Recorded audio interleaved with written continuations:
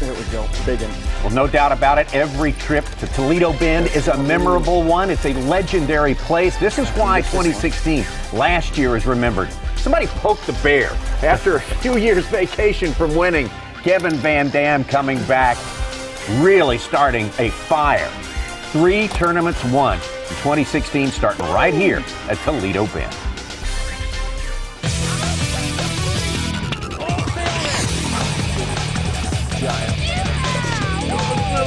Get in the boat, yeah!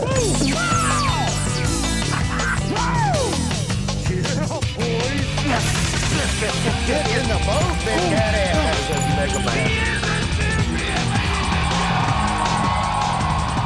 You're watching the Bassmaster Elite at Toledo Bend, being brought to you live by Power Pole.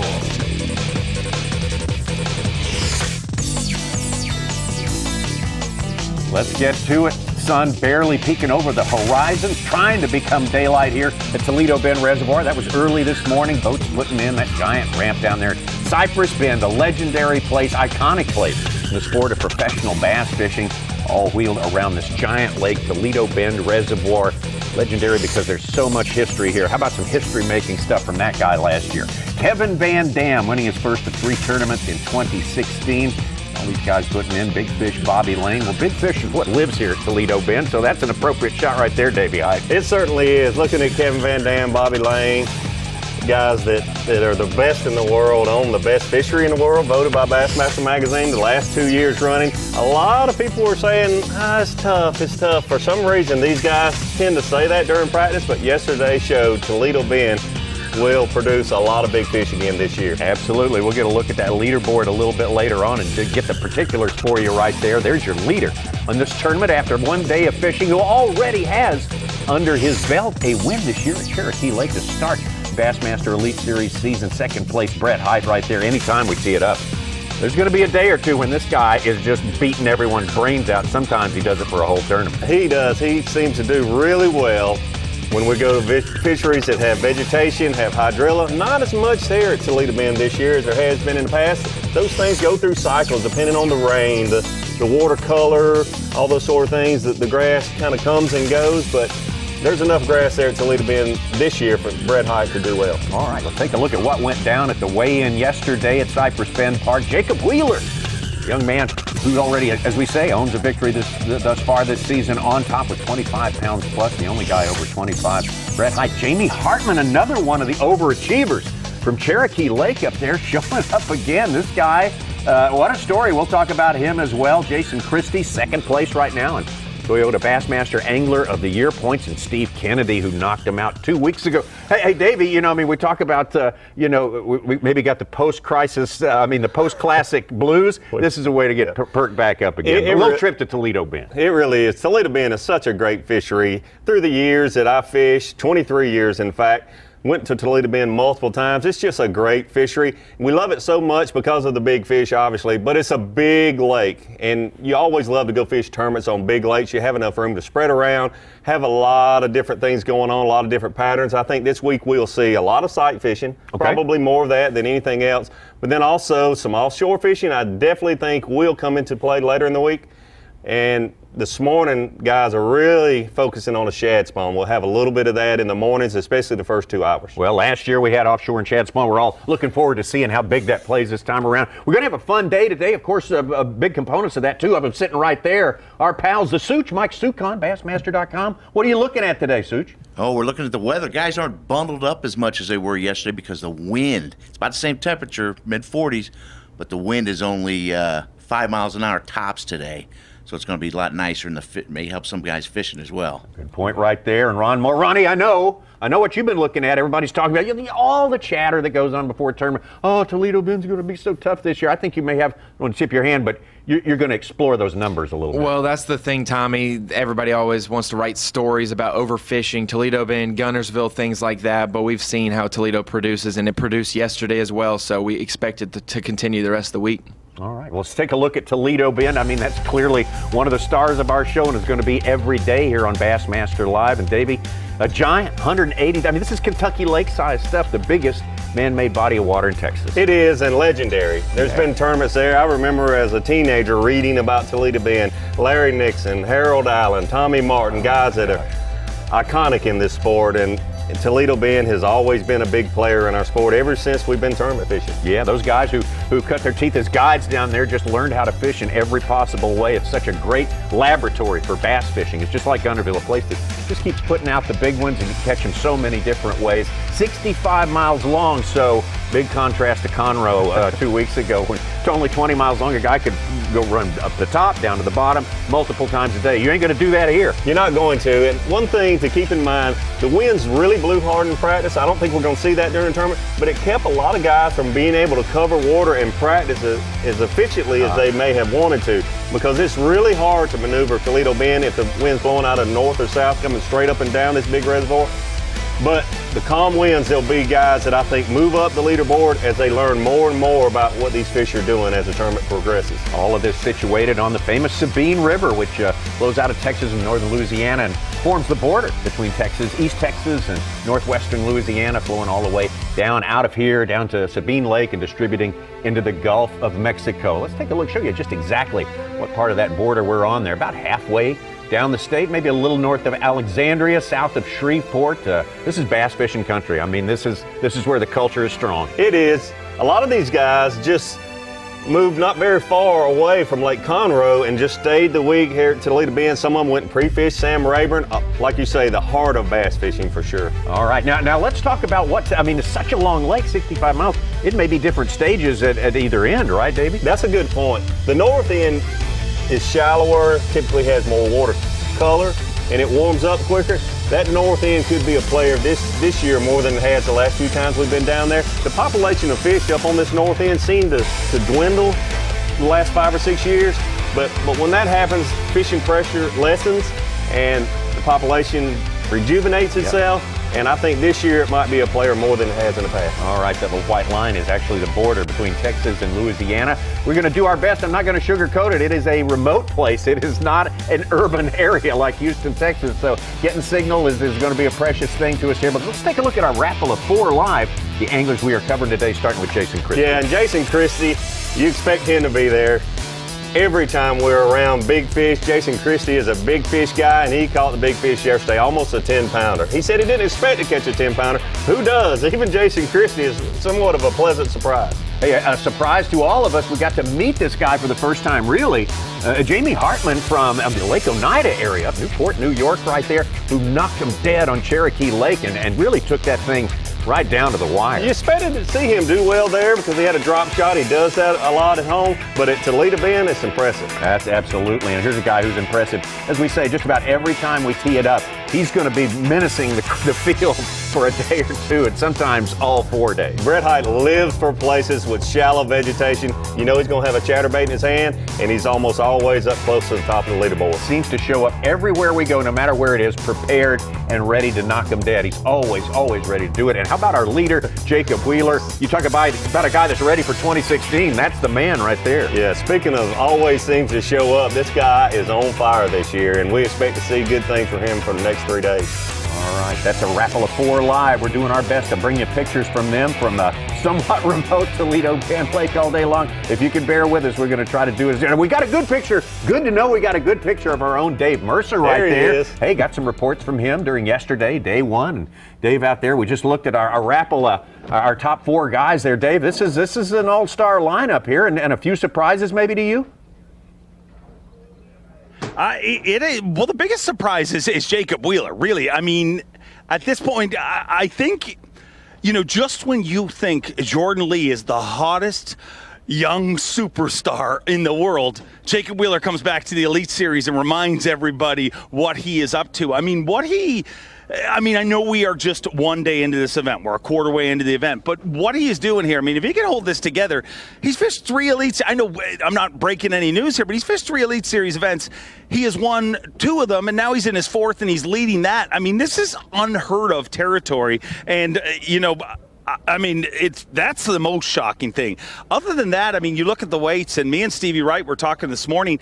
The whole way through weigh-in, it just kind of let me know what time of year we're here. You could totally tell the way those weights are off. I mean, I think KVD had 29 pounds the last time we were here on day one. We had a couple of 25-pound bags. And if you look, those weights are off, 2 to 3 pounds. And that's just telling me that, these fish are not, munching yet. There's a lot of post-spawn fish and a lot of stressed out fish from spawning. But the weights, I mean, Toledo Bend shows up every time we're here. I mean, numbers-wise, they actually caught more fish yesterday than they did this day in the tournament last year. So Toledo Bend is a phenomenal fishery. I mean, the one thing I will never listen to again is if I go to a pre-tournament meeting and these guys start telling me that I don't think I'm going to catch a fish. I mean, that's just lies. They tell you that every time, Dave. They've been doing that to you for 5 years now. And all the time. And the amazing thing is just the numbers. I talked to our host here, and she was telling me generally by this time of year, this lake will have had 35 tournaments, 35 big tournaments. They have had 135 to this point this year. And we're not talking about, for everybody listening at home, you think of a tournament, you think, a big tournament's like 100 boats. We're talking about, Sealy's Big Bass event has 3,000 boats. She named like 5 or 6 different tournaments that have over 1,500 boats. So this lake just gets so much pressure, but it continues to punt out. It's an anomaly. This lake and Gunnersville, lakes like that get pressure 365 days a year and never let us down. Dave, I got a quick question for you. You got to see those fish up close yesterday. Did a lot of those fish look like they were still pre-spawn? A lot of them looked really stressed. I mean, if you look at Wheeler's fish, I mean, there's some pictures there. I mean, you see those tails. I mean, half those fish don't have tails. So there was some pre-spawn fish, but for general, they look skinny. You know, when you go to a lake and it's kind of that middle transition, I think that's what we're seeing too, Davey. I mean, you talk to guys, and this is something we'll always say here in Toledo Bend. You'll hear people say things like, you can catch them any way you want, but even more so this time. I mean, you've got guys who are fishing right on the bank. You've got guys who are offshore. And one of the interesting facts that several anglers told me is they said as this tournament progresses, some of them are banking on that offshore bite a bit because they feel that the fish, there's maybe 30% of the fish left on the bank, and a lot of those are the buck bass, the smaller ones. But they were telling me the cool thing about that is having that option allows you to commit to that offshore bite more, knowing that you can go up to the shoreline. And literally, I've had anglers explain it to me that you can almost go to any shoreline, put your trolling motor down, and you're going to find bedding fish. They're not the ones you want to weigh in, but knowing that option's out there and knowing you can put a quick limit together allows you to commit to other ways to catch those big fish. So I really think this tournament, if you look at the leaderboard, it's going to be a lot of moving. It's very similar to a northern event where it's so tight around that cut line, and also like a Florida event because it was all about the big bite. If you look at how many guys weighed in, with 18 pounds but had a 7 to 8 pounder, you replace that with a 2 pounder and it's a whole different world. So I think you're going to see a lot of movement in our leaderboard today. Turnover at the top. We always expect that on day number 2. Dave, I want to switch subjects with you just a little bit. I mean, Jacob Wheeler on top again. This has been the year of the 20-something. I know you're just a few weeks removed from being a 20-something yourself, but I mean, what do you think this whole 20-something thing does? Is it good for the sport of bass fishing? You got to think it is, right? Did you just it's hit incredible, a and I'm going to do it right here on live. I hope my mic will pick this up, but I have decided this needs to be Jacob Wheeler's new weigh-in song, and if the crew maybe can get this funneled in, hopefully you can hear this. But this explains what Jacob Wheeler is doing. Just bear with me, guys. Here we go.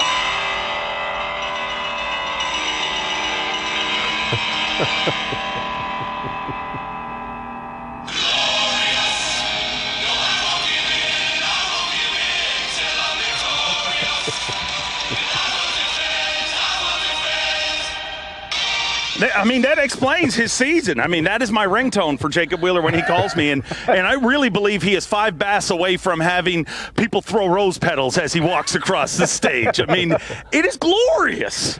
It is glorious. It's good stuff. But the 20-somethings, Day, I mean, they are coming to the forefront in 2016. And did you see it coming yourself? It's amazing. I mean, we've all talked about the incredible crop of young anglers we have, but you look at Wheeler, Ott, obviously Lee, just that, you can keep going. Justin Lucas. I'll tell you one of the things right now, one of the scariest people to be right now is those young 20-year-old guys that were at the Classic, those Carhartt College Bass guys that want to follow in Jordan Lee's footsteps. Boy, you're going to have to hurdle over some hammers for the next 20 years of your life if you're going to make it on the Elite Series. You look at these guys, they come in more prepared. They come in, they do more research. It's amazing. I mean, it's no different than other sports, really. I mean, you talk to different guys who, I've had several friends who play hockey, and they'll tell me, I had friends who played hockey as little as 15 years ago, and they used to say, we'd go to training camp to get in shape. And now the kids show up in every sport, in shape, ready, because you've got such a small window to make it. Years ago, you'd see somebody hang around for 5-6 years. If they don't make it in the first 3 years, generally you don't see them again. They disappear. So these people come in prepared, and the last thing in the world I would like to be, I mean, every once in a while somebody will send me an email and say, don't you miss fishing tournaments? Not when you look at these guys. I mean, it's Davey. Good choice, let me just say. Welcome to the broadcast team. A perfect time to slide on out of that lineup of assassins. Yeah, that's right. Seek a little shelter. Dave Mercer, thank you so much. We'll be leaning on you plenty during the course of the day today. Let's go to the weigh-in and a little bit of an interview we did earlier today with the guy who caught the big one. Jason Christie, second place right now in Toyota Bassmaster Angler of the Year points. I hope they could hear that. Could you hear that? Getting ready to start day 2 here at Toledo Bend. Sitting in 4th place, had 21 and some change. Got lucky and caught a big one yesterday, almost a 10-pounder. And that, you just can't predict a bite like that. My practice wasn't that good. All I'm really doing is running the bank and checking these fish that are pulling up to spawn and, just covering lots and lots of water. And you really just don't know when you're going to get that next bite. And that's kind of scary, I was fortunate yesterday to catch that big one early, and, I kind of settled down and just went fishing the rest of the day. But today we're going to move around quite a bit, just hit a lot of little key areas. I know in my mind what I'm looking for, but I don't know the lake well enough, so I have to go into areas, kind of look a little bit, and just keep moving. Not going to spend a lot of time at one spot. So hopefully not looking for that 10-pounder today. I'd like to have one, but just looking for, a solid 15 pounds, and I'd be a happy guy. Yeah, it was a good day. I really had kind of a tough practice. First day of practice was really good, and last 2 days were real tough. So I had a few areas and just went in those areas, and obviously got a couple of those key bites that you need here at Toledo Bend to be up in the leaderboard. Trying to break that 20-pound mark is really the goal here this week, each day. But I think to do that, you got to have a couple of those key bites, and things just went right. I got a limit early and kind of settled down, then caught a big one, and then kind of figured out something later in the afternoon where I caught a couple big ones. So looking forward to today. I know there's a lot of big ones where I'm fishing, and just go out there and have fun, go fishing, and hopefully get a couple of those key bites. Second and third place, Brett Height and second and fifth place, Brett Height and Jason Christie right there. Take a look at some of our past winners here. Hey, Dean Rojas loves this place. He does, and obviously that was a sight fishing tournament. He caught fish a few different ways, but it was a shootout between him and Gerald Swindle. Gerald throwing a jerkbait, Dean sight fishing. I think we'll see both of those this week. Yeah, 1 ounce that victory over Gerald Swindle. Oh my gosh, yeah. Welcome to the gun show with Dean Rojas right there. Used his little brim bait to get started every day, and then sack the big ones later. Brent Chapman, not too far, just around the corner from the weigh-in. I wonder if he's checked that spot, kept it honest here this time. That's how he won in 2012. In 2012, there was a lot of grass at Toledo Bend. That's one reason that I think the fishing got so good a few years after that. Don't think it'll be as much of that going on flipping grass. There's just not a lot of it this year. Brent Chapman won that one on his way to becoming Toyota Bassmaster Angler of the Year in 2012. Certainly a highlight for his career, and something he's looking to do one more time. Jacob Poroznik doing something different yet again. He is, but sight fishing, Dean Rojas, that was part of his arsenal when he won there, and Jason Poroznik, he caught basically all of his fish to win this tournament. This year is going to shape up a lot like 2014. The winds are supposed to be calm, and a lot of fish will be up on the bank spawning. You heard Mike Sukan say it. The wind's going to be much more laid down today than it was last time around. Maybe Jacob Poroznik just licking his chops a little bit over a prospect like that. And then we go to last year, Kevin Van Dam, classic Van Dam stuff. Boy, I could talk for the rest of life about Kevin Van Dam. I was fortunate enough to room with him for 12 years. He's a great friend, obviously a great fisherman. Everyone in the country knows that. Kevin Van Dam, like you mentioned, somebody poked the bear about this time last year. He won 3 events. Getting that shad spawn thing going early in the morning, just getting set up for going out, get backing off a little bit, and just absolutely going to work with that crankbait. It was a thing to watch, a thing of beauty, and classic Van Dam. That was the start of an incredible season last year for him. We can't stress that enough. Let's take a look at a little bit as we move up Toledo Bend. Jamie Hartman on the lower end back in a creek. It really surprised me. This guy is obviously more versatile than we thought, or certainly more than I thought, because he drop shotted at Cherokee Lake, had a second place finish. Everybody expected to see him do well there, but maybe not on a place like this. And with the rain they had earlier this week, that's probably back in dirty water. Brett Height said he found something a little later in the day. What's your best guess as to what that was? I'm gonna guess that he found a little deeper grass and used his chatterbait to catch a lot of his fish. He wouldn't even tell me last night when I talked to him, but he's got a bait that he thinks he's using that other guys don't have. Not the bladed jig. Not the bladed jig. Okay. That'd be interesting. Can't wait to see that. I want to get some pictures of him. Jacob Wheeler, we saw him working not too far from the launch just minutes ago. I wish he'd have stayed there. We could have kept watching that. Yeah, but I knew we weren't going to stay there long. We need to start catching some because it's real important this week. We mentioned it during the Classic, but equally so here. The shad spawn is going on, and it's so important to be able to put some fish in your live well early, settle down, and fish offshore. I think the guys that really will be at the top of the leaderboard will be doing that. And top off our Rapple of 4 Live. The guys we're covering today, Jason Christie. Now you say he had that 9+ fish yesterday, and said that means he's going to fall on day number 2. The guy who led the Classic 2 days did not fall after catching a 9 3/4 pounder. No, he didn't. Jason Christie is one of those guys that he just kind of wants to be out of the spotlight until on Sunday.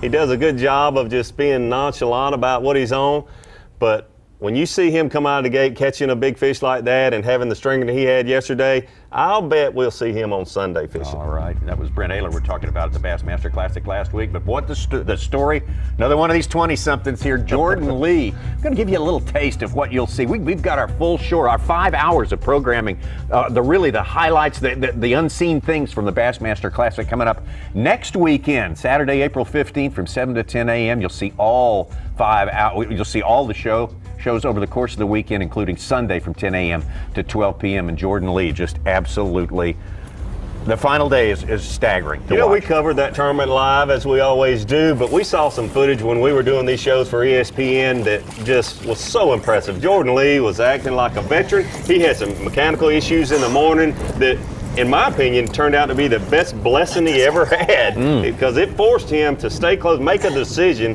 whether he would stay close, try to go change boats. There was a lot of things going on, and he handled it to perfection. Stayed on the one place that he said he saw a school of 5-pounders the day before, late in the day, and because of the mechanical issues, I think he stayed there where he may not have had he not had those issues. Turned out to be the best thing could have happened to him, and he put on a clinic with a mop jig. Absolutely did on that final day there. Lake Conroe was a great place to find the best bass angler in the world because it absolutely gave one day of torture to everyone who was trying to win that thing. Every single person. I'm talking about veterans, the reigning Bassmaster Classic champion, Edwin Evers. He was catching 15 to 20 pounds so easy in the mornings, and the third morning, it was like everything went away. Again, that's coming up next weekend, Saturday and Sunday. ESPN2, the full story of the Bassmaster, the Geico Bassmaster Classic there, 7 to 10 on Saturday. That's Eastern Time, and 10 a.m. to 12 Eastern Time on Sunday, where you will get to see it all. There's plenty that you didn't get to see on Bassmaster Live. Especially a lot of this right here. He did a lot of it on the final day. One of those that we'll be sort of dissecting for years to come what happened there. Lake Conroe confounding everyone, and then someone who can't move, who is tied down to a place, winds up winning it. Here we go, Jacob Wheeler. Speaking of the Lee brothers. Yeah, that is not Jordan Lee in 5th place right there. We watched this yesterday and him ringing him up there, Ronnie, on the bass track. He had a giant as well yesterday, an 8+ pounder, maybe 9 pounder. So he had a giant to go with his bag as well. I love watching Jacob Wheeler throw this buzz bait. Of all the baits that I've threw in my career tournament fishing, the buzz bait was the most fun. I didn't win a lot of money on a buzz bait because one day you'll catch them on it and the next day they just won't bite it. They'll roll at it and that sort of thing. But it is just a fun bait to throw because you know any cast you could catch a 9 or 10 pounder, especially when you're on a place like Toledo Bend. What is the perfect buzzbait day to you, Davey? Perfect buzzbait day is low pressure, a few clouds, light winds. The thing that might be hurting it here today is the higher pressure. It's a cooler morning. Behind this guy. Let's listen.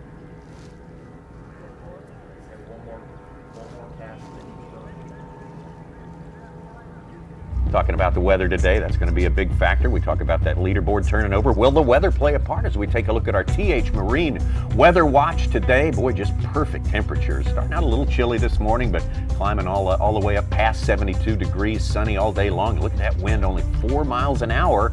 We get warmer and warmer as we go through the weekend, and we get a little bit windier and windier as we go through the weekend. We do. Today and tomorrow, I totally expect us to see some really big fish being caught off the bed. It'll be interesting to watch these guys fish for sight fish. Sometimes you think, well, that's boring because they're just but the different baits they'll use and the different methods, there's so much to learn about sight fishing from these guys that are definitely the best in the business.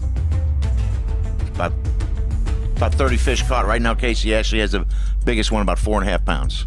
Adrian Avina with the first limit of the day, 9 pounds or so, just a small limit, but he could be one of those guys catching some shad spawn fish, catching quantity instead of quality so far this morning.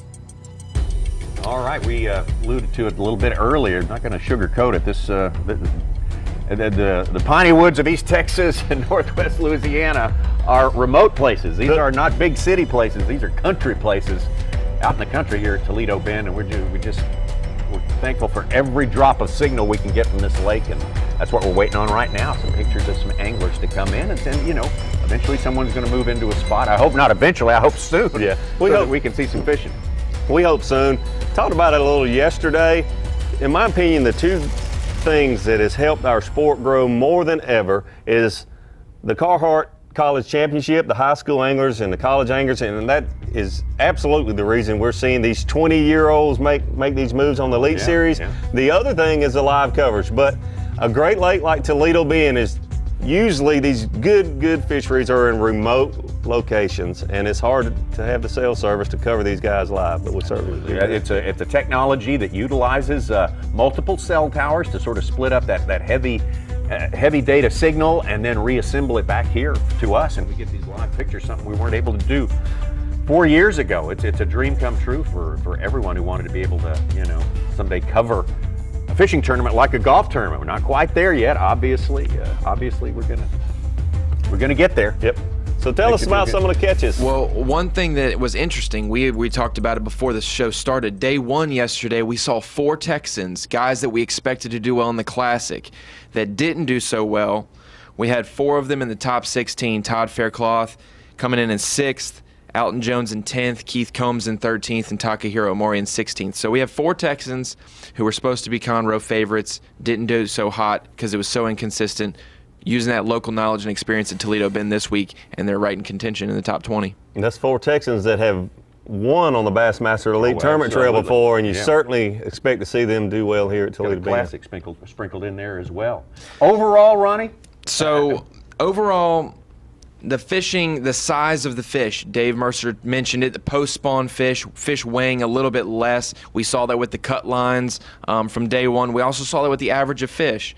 Average fish on day one of 2016, 3 pounds. That was Steve Wright blogged that yesterday. The average fish caught on day one was 3 pounds last year. This year, the average weight of a fish is 2.8 pounds, so roughly a 2 3/4 pounder. So, you know, a little bit smaller on average, but we saw at least 2 fish break Kevin Van Dam's big fish. You know, we had 2 9-pounders roughly, a 9-10 by Jason Christie, probably a 9-pounder by Matt Lee, and then, you know, we saw Shaw Grigsby with an 8-something that could have weighed even more because it spit up a giant gizzard shad in its live well. So we've seen some really big fish, but I think there are a lot of smaller fish because of that post-spawn conditions.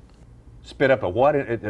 A giant gizzard shed. 10-ounce gizzard? 10 ounces. Okay. So Shaw Grigsby's big fish on day one was 8 pounds and 3 ounces, and they weighed the gizzard shed with the fish yesterday, 8 pounds, 13 ounces. So just imagine that getting to live well. And 10 ounces shy of what you thought you had. And it takes a big gizzard shed to weigh 10 ounces, by the way. They are paper thin. It was half partly like digested, too. He was holding it up on stage. It was pretty funny. Yep. Oh, my gosh, 10 ounces out the door. All right, okay. Maybe we can dig up the footage of that from the weigh-in yesterday. That was fun to watch. Let's take a look at our updated leaderboard as per Bass Track right now. See who's on top. And there we go, Brett Hite.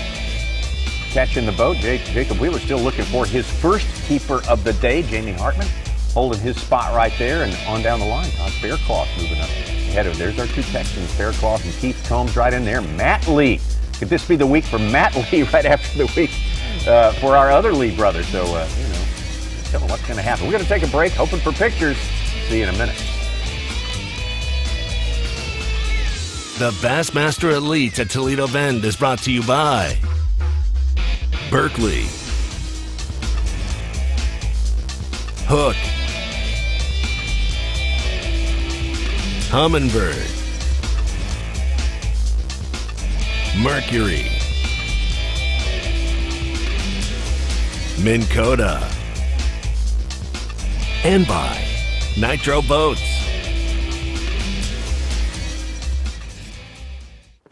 Facts matter. All monofilament is not the same. Berkley is the strongest, smoothest, most dependable monofilament line in the world. Why would you risk your fishing trip to a line that's made who knows where just to save a buck? Berkley has been making and perfecting trilene in America for over 75 years. I spool nothing less than the best. That's Berkley trilene, and that is a fact. Champions aren't born, they're created. Every turn of the prop, every mile on the lake, every cast of the rod, every fish they catch, and every pound they weigh. It builds who they are.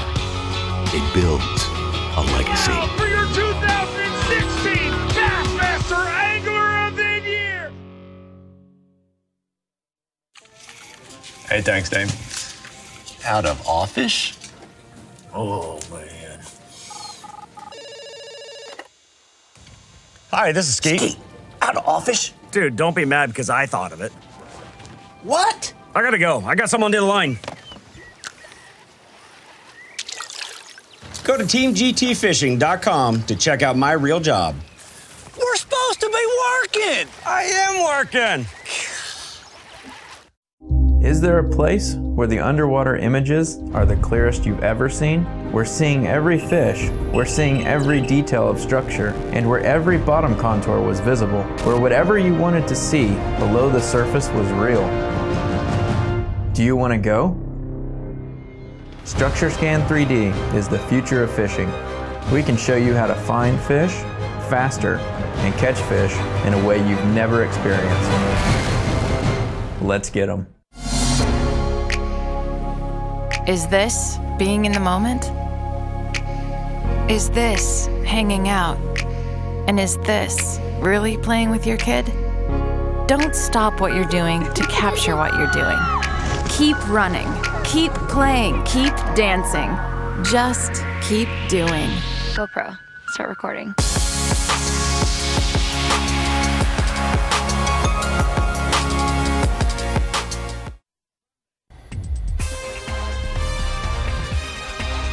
Toledo Bend, being brought to you live by Power Pole.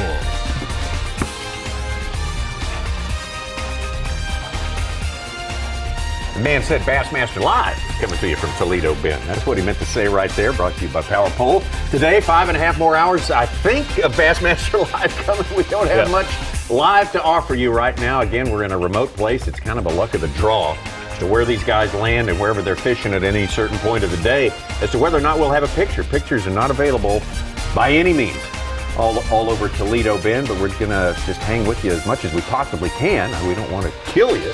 We don't, but it'll happen because covered tournaments last year and previous years, a lot of them there, and it just depends on where the guys are and the weather and the wind and the moon and all those things, I guess. Next hour, we may have all four guys of our Rapala 4 Live out there fishing for you today. We think back about, we see, what happened right as we went to break, Ronnie? Something popped up? We saw Matt Lee. Matt Lee caught another fish. He moved up to the top 3 in the leaderboard. So catching some numbers early, which on a place that you can do or die sometimes, it's probably good to capitalize on that early bite, that shad spawn bite. And we saw it yesterday, some numbers from yesterday's fish catches.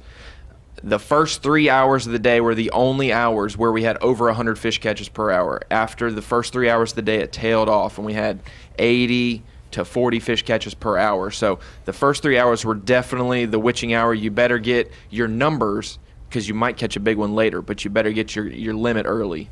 Let's talk about that a little bit, because at Conroe, the shad spawn was certainly a factor. Yes. And it is here. And I probably got more questions sent to me, social media or whatever, about what is a shad spawn. People living up north don't understand it as much, maybe because it doesn't happen in some places. It depends on your shad population, obviously.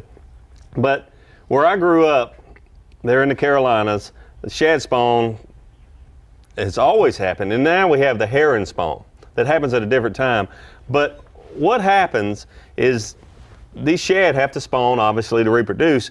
But when they do, they come up in big waves, schools. And similar to bass and other fish, the moon triggers that, the water temperature, the length of day, all of those things combine. But when this shad spawn is happening, it always is best right at the crack of dawn. They spawn during the night and right at the crack of dawn. And these fish know, somehow, they know that those shad have moved up and they're just really vulnerable.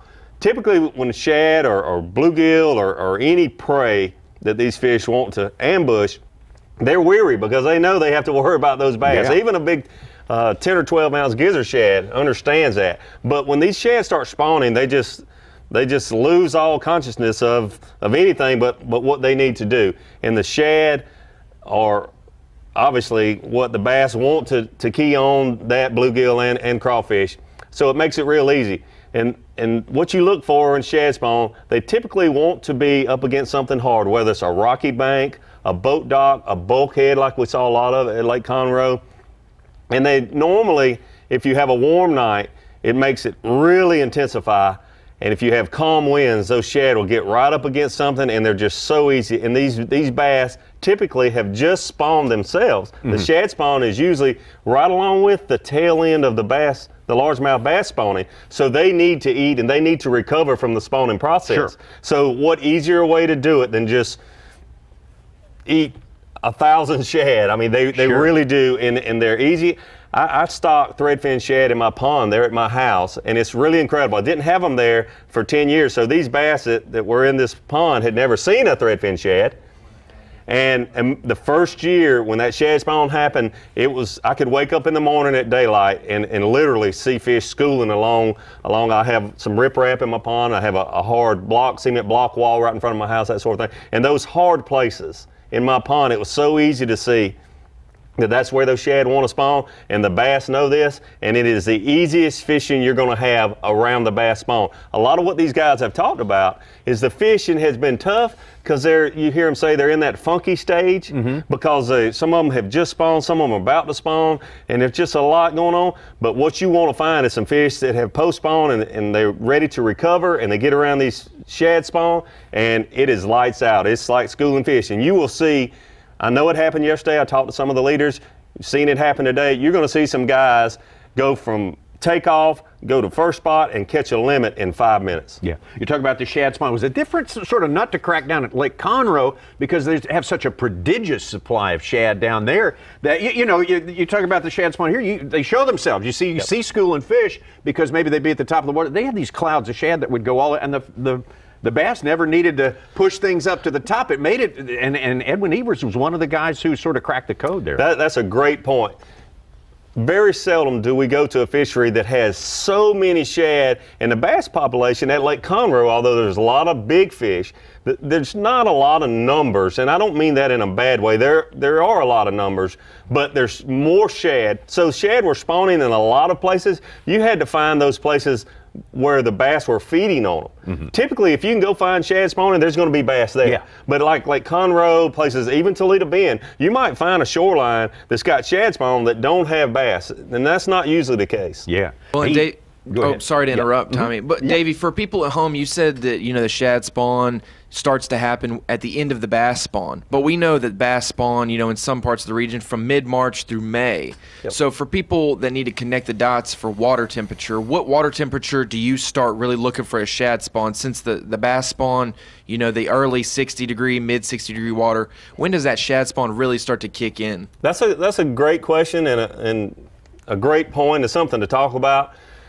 Bass spawn throughout the country in different waves. If all of the bass in a reservoir went to the bank at the exact same time, it would be lights out. At Toledo Bend, it's a bass factory. If every bass at Toledo Bend went to the bank all at the same time, I don't know. I'd love to be there if it happened. Oh yeah. But they do spawn at different times. And I think it has a lot to do with the age of the fish, where that fish has lived during the year. A fish that lives offshore and tends to live in deeper water, even though they're largemouth bass, some tend to stay shallower, the Florida strain especially, and you do have Florida strain here at Toledo Bend.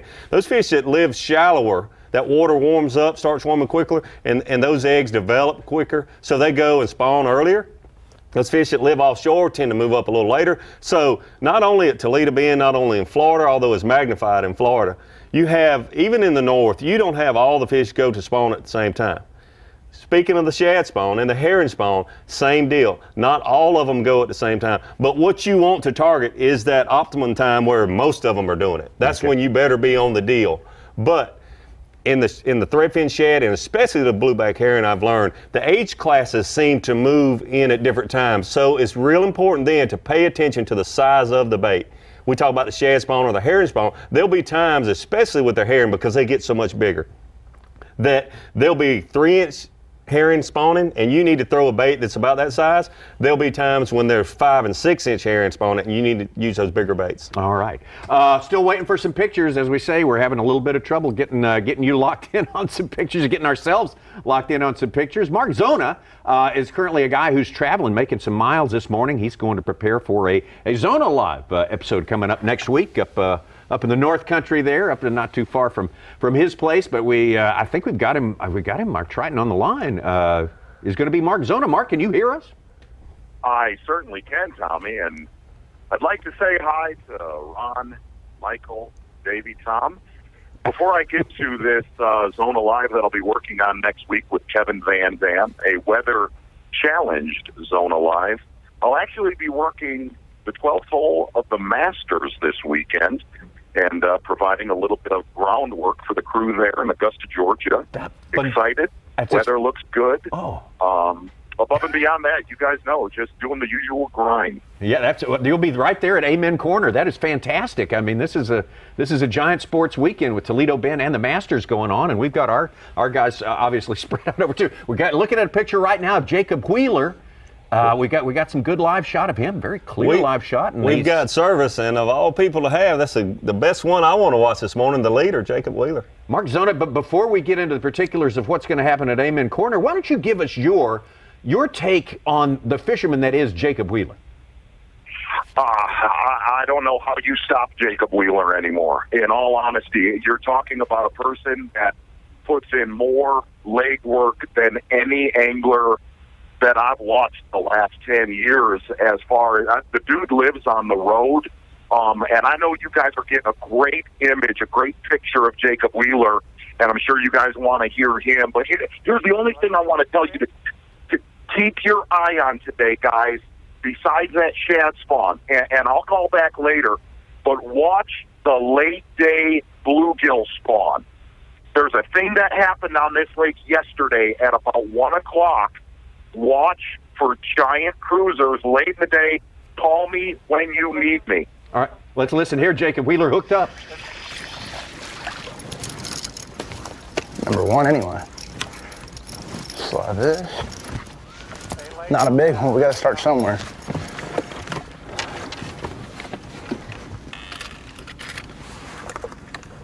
Not a big one. Okay, one thing real quick here, guys. Whenever you use these clips, I like to use like clips that actually don't actually puncture the holes, but if you do, never put it way back in the lip. Way back in there, use it like right there on his lip, and that's not gonna make him, when you release that fish, he's not gonna have an issue with eating again. He's gonna be fine. So I see that quite a bit, and something that I look at, and you wanna definitely pay attention to where you clip them. Obviously, if you can, you know, use something that doesn't puncture them, but if you do use those kind of clips, use it like that we just did right there.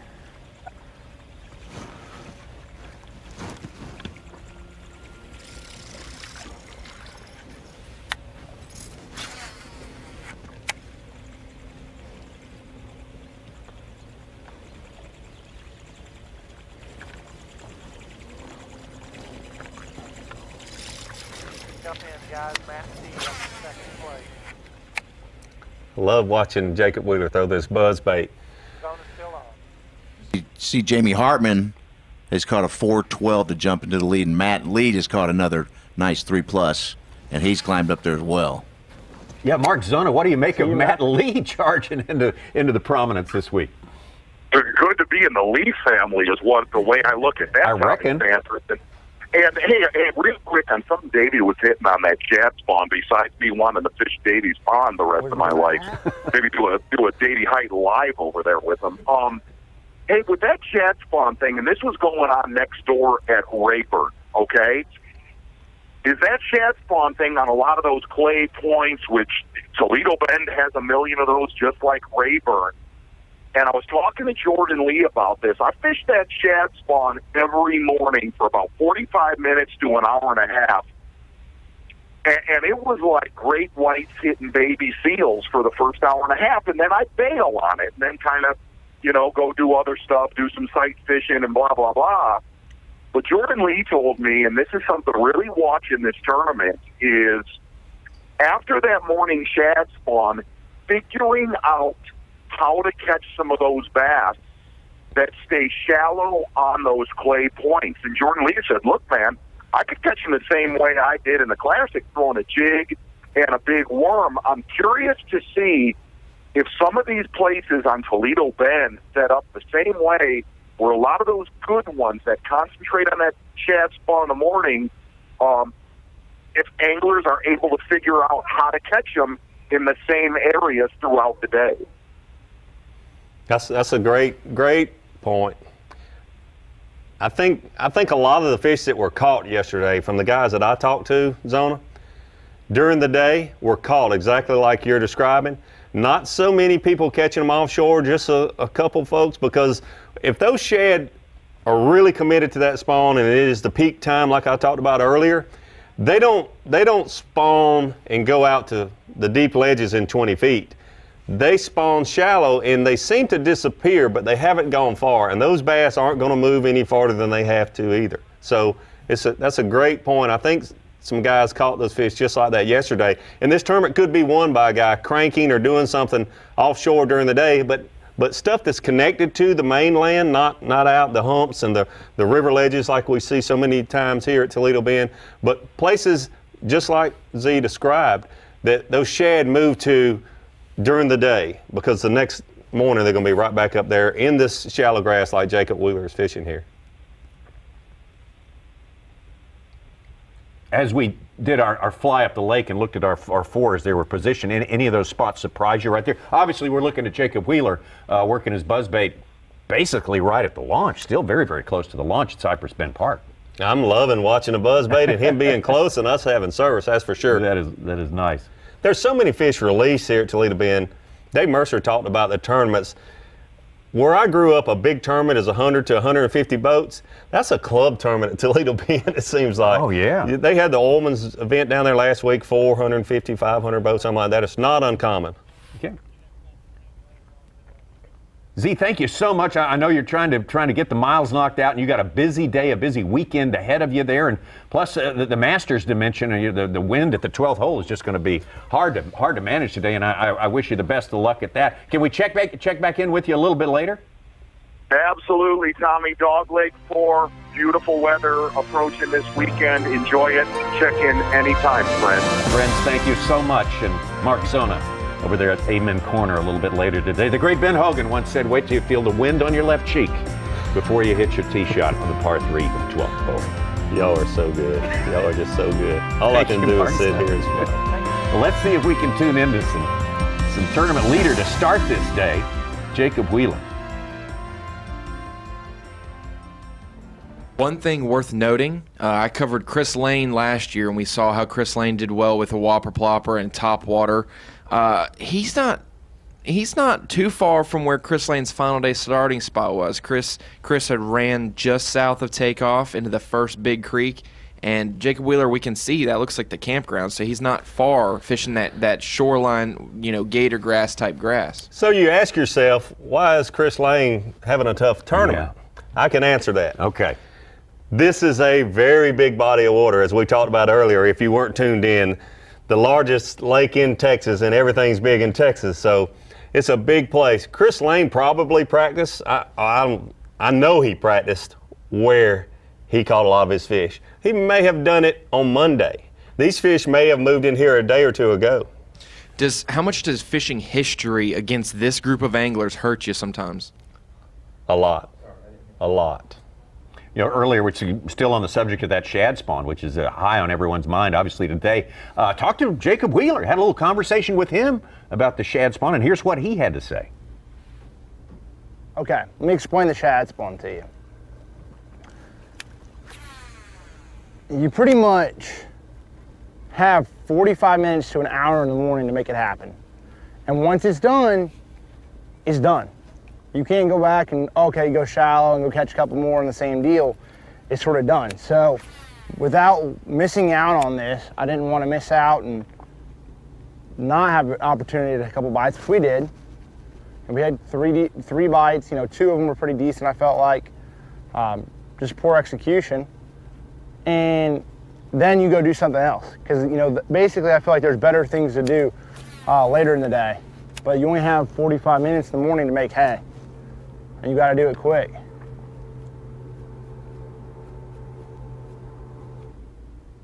That's good stuff. It's amazing talking to Jacob Wheeler. As young as he is, he sounds like a guy that's been doing this for 30 years. Oh my gosh.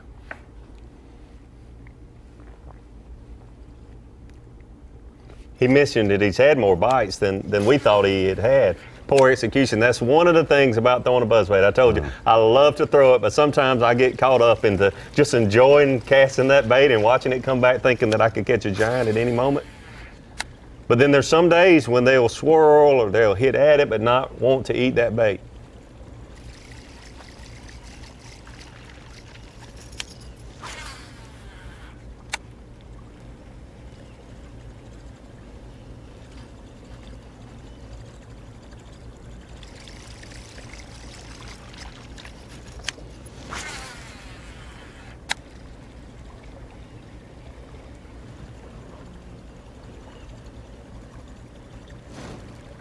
One thing I'll throw in here also, when you're talking about buzz baits and shad spawn, there's lots of different buzz baits. Some of them clack, some of them rattle, some of them just make bubbles and little gurgling noise. The bait that he's throwing would be my choice during the shad spawn. Just the bubbles, not the loud buzz baits that click and knock and that sort of thing. Yeah. But the one really he's throwing would be my choice. Another one.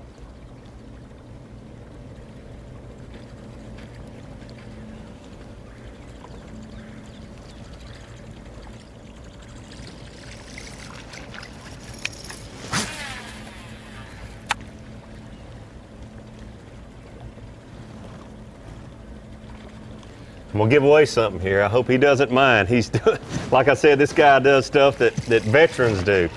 If you watch him when he's throwing this buzz bait, he doesn't just throw it and reel it back. He gives his rod. I love watching guys what they do with the rod and exactly the presentation they're making. He'll shake that bait and give it that little sprint, that little where it throws out a little more water and looks like something trying to get away. And that's a veteran move with a bait that a lot of guys don't know anything about, a lot of guys don't do. It's not just a winch it back in kind of No, thing. it's not. It's not. Some days, yes, but during this shad spawn, because these fish have been feeding all morning or all night, you need just a little something to trigger them, and just shaking that rod a little bit to give that bait just a little different action is what you need to do a lot of times. You're saying just one more bite. Come on, you can take one more bite. One more. Feed you one more spoonful of shad here. Yeah, buddy. I know you're full, but come on. Dave, you got a question on what's the best way to locate a shad spawn when you're out? The best way to locate a shad spawn is to cover as much water as you can. The small window that you have, just like Jacob Wheeler mentioned, it's 45 minutes, it's an hour. It really depends on how quickly the sun comes up. If you got a few clouds, it gives you a little extra time. But a lake like Toledo Bend that is so big, you can't cover it all, but you've got to move. In practice, you'll see these guys, some of them just left the Classic, a lot of them just left the Classic, they're tired. But you know you've got to get up and go. You've got to be there right at the crack of dawn, and that first hour just cover as much water as you can. Well, they spawn in the same place day after day that you kind of know in this little bank type area? Or? They'll be in the same general area, but like we saw at Conroe, the wind will move them around, the current will move them around. There's things, they will move a little, but typically when you find a section of the lake where they're spawning, they'll be in that section. That's what you want to be able to do, is narrow that down. If you just saw that, I don't know if you saw that, Davey, but as Jacob Wheeler is getting ready to leave, he just took his whole armada of rods on the right side of his boat, picked them up and put them on the passenger side, and then moved the passenger side rods to the front deck. We're going to see that a lot. We've seen anglers already talk about that. Didn't work out his plane, I'll tell you that right now. But we're going to still catch him. We just got to roll while I see the pants and go fishing. Let's go make it happen.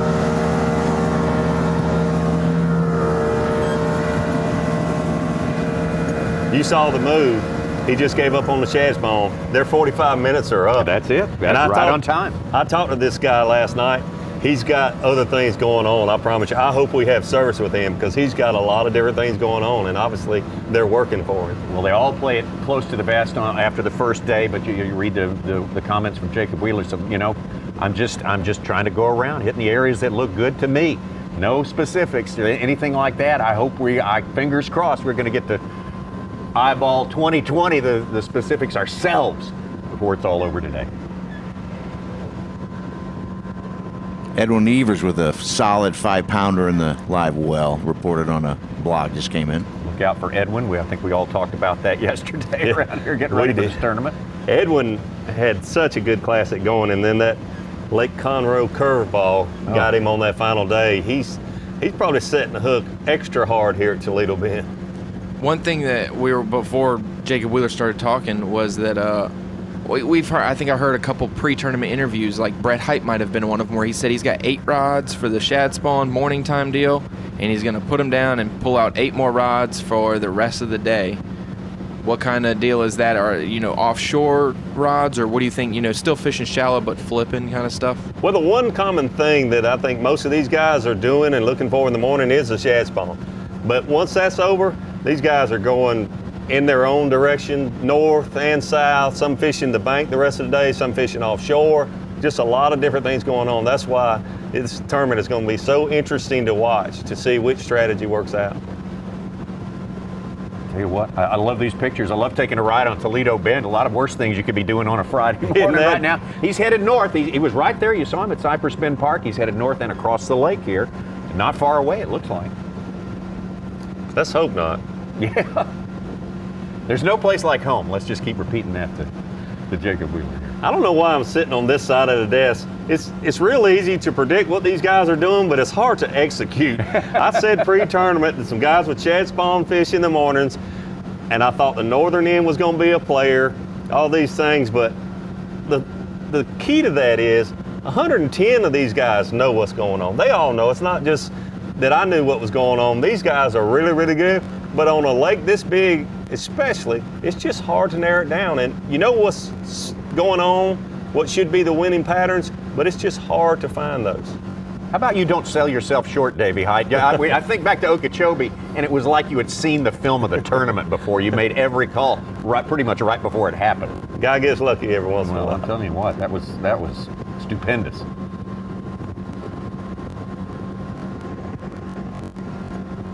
There's a creek, where he's headed, there's a creek just not far up here to the left that I fished in last year. I'd be interested to see if he pulls in there.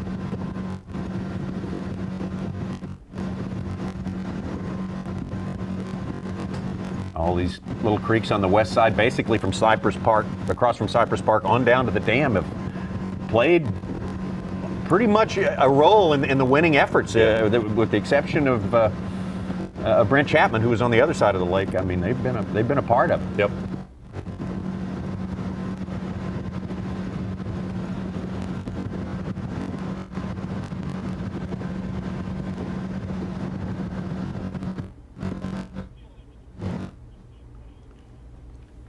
All right. Unfortunately, maybe that signal will pop back in. There's a still image of what Jason Christie's doing right there. No surprise to me, Jason Christie is doing what he does. That's what's cool about going to a big lake like Toledo Bend with so much variety. You've got shallow grass, you've got offshore fishing, but Jason Christie loves to throw a frog around that shallow vegetation. All right. First hour is in the books here. Bassmaster Live. Mark Zona, thank you for joining us on his way both to the North Country and Augusta at the same time. I don't know how he's going to handle it, but he's an amazing individual. Oh, there we go, the green jacket. Look at Tommy. Yes, I remember that classic moment where bass fishing and golf sort of came together. Clarksville Reservoir, not too far from Augusta, people still scratching their heads, Steve Bowman among them, as to what went on there. Me too. I don't know exactly what happened there, but that was fun. Jamie I had a good tournament there. You had a good tournament. you were scratching your head just a little bit at that. Jamie Hartman, the New York angler. We saw him at Cherokee. And like you said, no surprise that he did well there. Maybe shocking a few folks here today. Now he's risen to the top of the leaderboard 1 hour into the fishing on day number 2 at Toledo Bend. Bassmaster Elite. We'll be right back with more Bassmaster Live.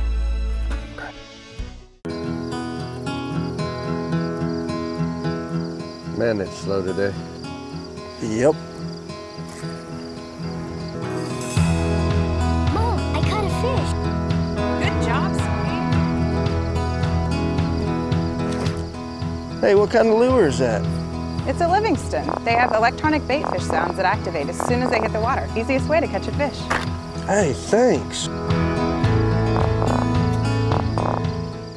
The competition is fierce and the prizes are huge. The only thing missing is you. Fantasy Fishing presented by Toyota. Sign up for free and face fans from across the nation. Grand prize winner receives a Triton Yamaha package including a Triton 189 TRX. MSRP of $37,293. The classic and each individual elite event winner will receive $2,500 Bass Pro Shops gift cards, with the runner-up receiving a GoPro Hero 4 black camera. Sign up and pick your team today at Bassmasterfantasy.com.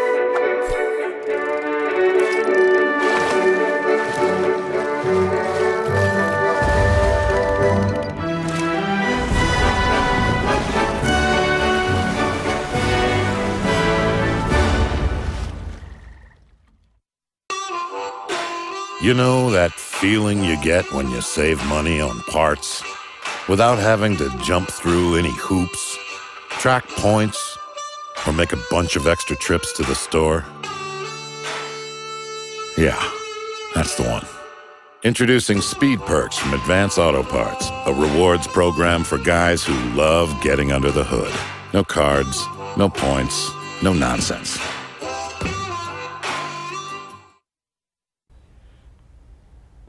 You're watching the Bassmaster Elite at Toledo Bend, being brought to you live by Power Pole. Third stop of the year for the Bassmaster Elite Series, the Bassmaster Elite on Toledo Bend, presented by Econo Lodge. This is Bassmaster Live, heading into our second hour right there. There's our leaderboard as it stands now unofficially, according to Bass Track.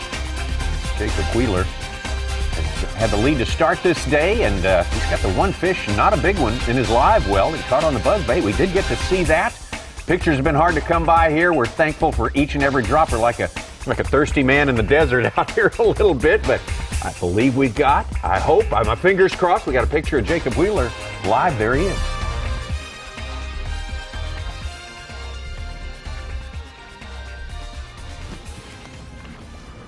Interesting. Uh-huh. Not a lot of guys. Got a big crankbait. I'm casting it. Just seeing some big ones set up right where I like them. Let's just see if we can't bust one on them.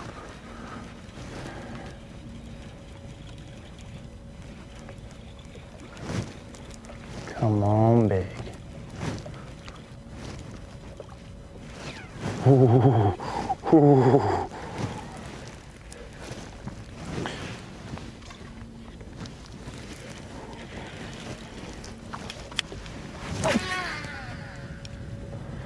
Basically, there's a lot of things that these fish are doing. You know, there's fish spawning, there's fish on these flats, they're in grass, there's shad spawn going on in the morning, and there's just a handful of them out deep. And you just got to pull up in the right place at the right time to make it work.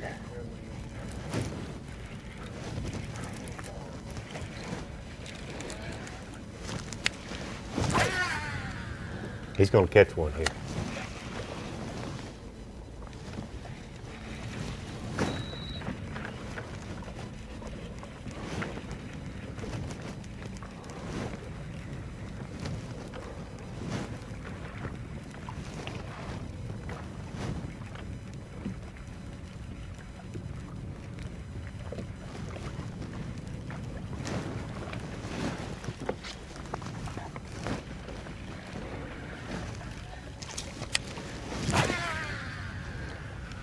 He's looking at his GPS to get on the exact spot. It's so important to have the exact lineup and make the cast from the exact angle. Now, what, in your mind, what is that he is aiming for right now? What is he lined up on? It's hard to say at Toledo Bend because you have timber offshore and under the water. Dangerous to run. You see all these markers in the background. You have a channel you have to run if you've never been there. There's standing timber under the water all around him. So there's two things that he's probably targeting. Number one, some type of a drop, a ledge, contour change. But a lot of times there'll be a stump or a tree that is broken off under the water that those fish will congregate around also.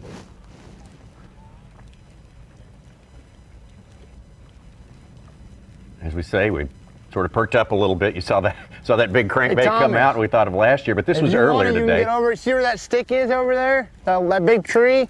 You can get right to that tree, just swing around, and you can get right on that tree and get that angle. It's fun watching him catch one on a buzzbait and go straight out throwing the crankbait. Hey man, that's what you pay to see. Davey, did you ask him how much time he spent pre-practicing here? Because we got a reader curious about that. I talked to him last night, and I asked him if he pre-fished, which I knew the answer before I asked, but I just had to. He said he did, and I think he put it like a good bit of time, which for him, who knows. Mm-hmm. This guy isn't just getting out of bed and going out there, those fish jumping in his boat. He's doing his homework. And when you see a guy work this hard and have this success, you've got to give him credit.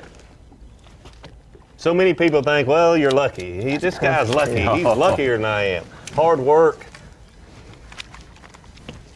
He'll go looking at his graph. On the right side, you're looking, you see fish, see those arches? There's some fish where he's at. You see to the left there, the green ball, that's shad, that's bait. Anytime you're fishing offshore, when you see bait and fish, you're in the right spot. And obviously he's in the right spot. He's a leader from yesterday, and this was his first move outside of the shad spawn, probably where he caught some of his fish. I would say that would be my move. If I left the shad spawn, I'd go to my best place offshore, just like he's doing.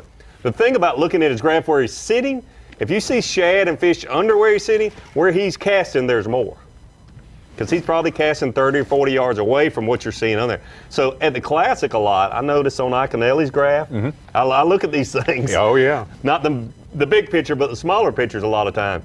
There was a lot of bait and fish around, not only Iaconelli, but the other guys that we saw, Jordan Lee, those guys. And those fish were just hard to get to bite.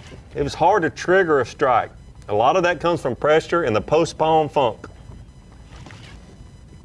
Yeah, he's just north of the takeoff. Jacob Wheeler left basically casting right where 110 boats just left for. Yeah. If you've ever had a doubt about somebody disturbing your best area, 110 boats just took off there wide open. So he started there, and then he went just north, which I really thought coming in this tournament, if a guy is able to catch them offshore, it'll be north. We talked about it. If guys weren't tuned in when we started the show this morning, I talked a little bit about how the water temperature is probably just a few degrees warmer if you go north. For several reasons, the water color, there's more color up north, so that water warms up a little quicker. The other thing is protected from the north winds. And you say, where do you start to be on the front end of a pattern? On any lake, I shouldn't say any, but most of the time, the northern end is going to warm up quicker because it's protected from the strong north winds. And the southern winds will push into that, which pushes that warmer water there. And that west side gets the sun first. He's on the west side. So northwest is exactly where he's at. And this guy's, he's really lucky.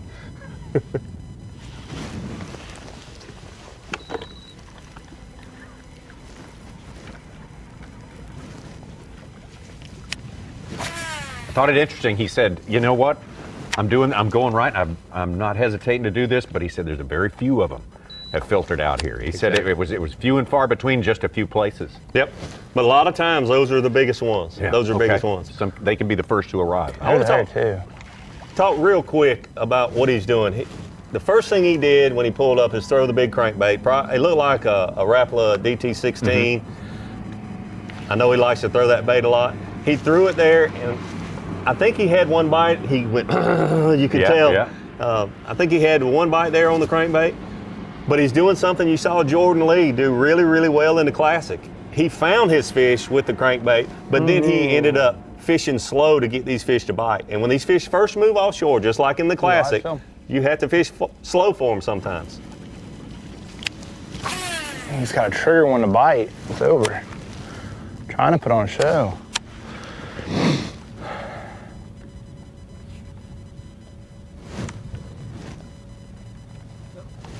Tell us what you're doing with that reel with that drop. So basically right now, I'm set up on a place that I've seen a few fish down there, and I'm sight fishing in a sense. I'm using those graphs and Lowrance electronics to really show me what's down there. I don't fish a place unless I see them. I just seen a couple big dots down there, and O'Connell calls them blimps. And you know, sometimes they'll bite, sometimes they won't. You know, you just got to trigger one into biting, and normally you can catch 2 or 3 out of them. But or you'll catch singles, 1 or 2 big singles. So you just sort of got to, when you see that, you normally stop and catch one. You rotate through a lot of different baits, big crank baits, DT20s. Try not to backlash. With that other bait, that little quick reel, what's that doing? That's just typical hair jig, you know. I mean, that's obviously Chickamauga. That hair jig was pretty good to me, and that bait will actually, flat out catch them. But especially when they're a little bit pressured, they're set up right. The biggest thing is that bait keeps in contact with the bottom the way that's retrieved. A crankbait, you got to crank that bait down there, get it down there, and it's only really productive more than 50%, probably 50% of the cast. Well, that hair jig is productive, at least 90% of the cast, because you're constantly on the bottom, and this fish that you're fishing for tend to be on the bottom. At least the ones you want to try to catch.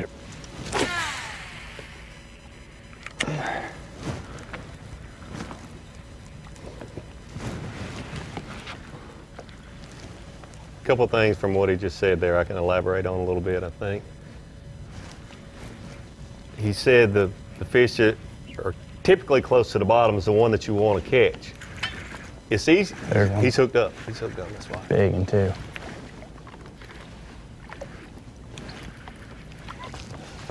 Don't do it.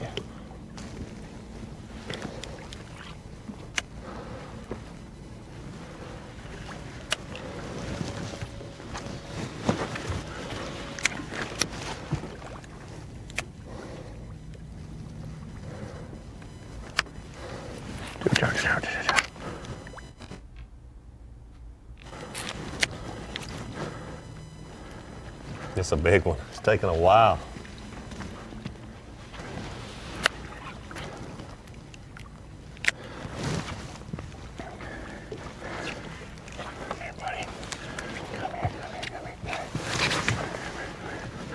Ooh, barely. Ooh, yeah, look at that. Awesome. Oh, that's a good one right there. There we go. Just triggering it up, switching that DT20 right there. I had to switch up a little bit of profile. Put that one here on the big side. Post spawn, good right there. Let's get back in there. Let's go.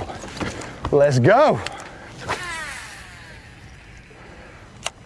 Now that fish, if you replay that, I twitched it up and triggered him to bite.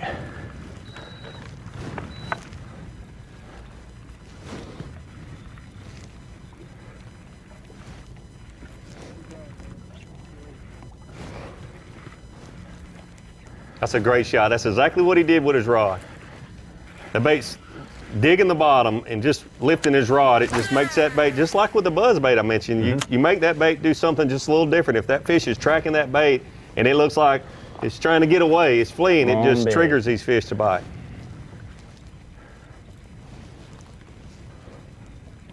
You'll see it right. He stopped it and then just raise your rod tip. He just did a DT20 seminar if I've ever seen one, didn't he? Holy cow. I sure hope we got service. He even called for the replay. He did. I mean, this is a guy on his game here. And he's giving away a lot of old tricks that... That's exactly right. Oh, that cast it definitely did.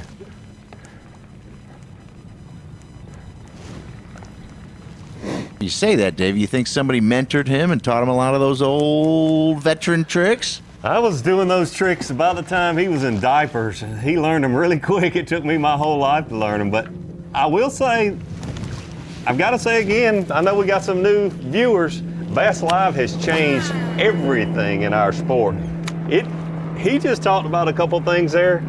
Guys fish their whole life and don't learn. Never heard of. Never heard of, haven't learned. You've just learned it in the last 10 minutes. From the hottest guy in the sport. Well, yeah, well, the co-hottest guy in the sport. It's maybe so hard to decide which 20-year-old is the hottest guy in the sport. Speaking of Jordan Lee, he's not tracking on Bass Track, but he's got a 5-pounder on the blog. 5-pounder just caught, and I think he had a 2 earlier, so he's just not showing up on Bass Track. I hate when them suckers get one hook. Why they gotta always do that?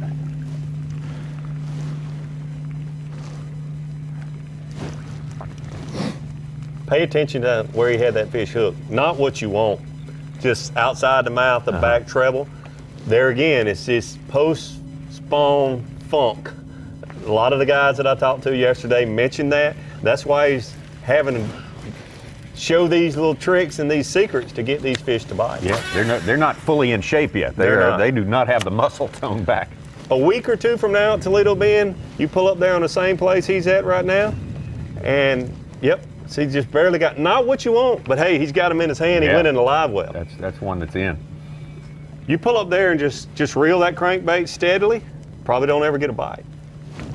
He's giving up a lot of stuff here, and he's not shy about it. Another thing I want to mention real quick, if he starts talking, I'm going to stop, but in between, because he's showing us so much here, you see he's reeling really fast. It's hard to tell a lot about that, even though you think, well, I need to reel my crankbait fast because of the gear ratio in the reel. He may be using a 4-to-1 gear ratio, he may be using an 8-to-1. Okay. But I'm guessing the way he's reeling, this is a lower gear ratio reel, which less pressure on you to be able to do all day, so you have to reel it fast because you're not bringing in as much line. 5-to-1 gear ratio. That's the big thing with cranking, especially when you're throwing a bait like a DT20 or a big crankbait. You know, you want something that you can crank and one, not wear you out. And it's like in this thing right here, you know, cranking a Komodo with a, you know, a 7-11 cranking rod, you want that to where you're throwing it out there and you're wanting it back. You're wanting a big long cast because, like we talked about, when you know, a 7-footer is great, you know, for cranking shallow, but like we talked about, your crankbait's only down there in the strike zone 50% of the time. So the longer the cast you can make, the more effective you're going to be and the longer you're going to be down there because that bait has to dive down to that depth. So that's why a long rod really allows you to get that bait out there a little bit further and get those bites. Gosh, that sucker should be biting.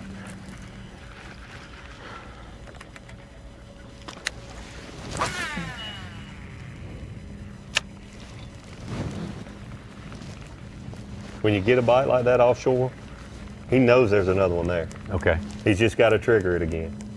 But there's very seldom just a single fish on an offshore place like this. Even early in the year where there's not a lot of them offshore, where you find one, there'll almost always be at least a couple more fish there.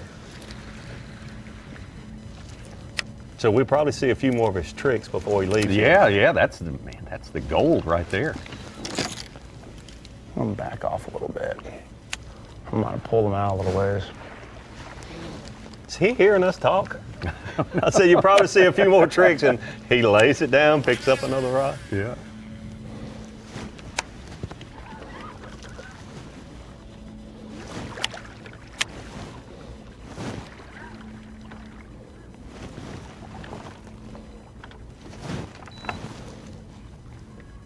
He got to his waypoint, and then he hit spot lock, so he can concentrate just on the fish. But he was looking down at his graph, and when he got exactly where he wanted to, he hit spot lock.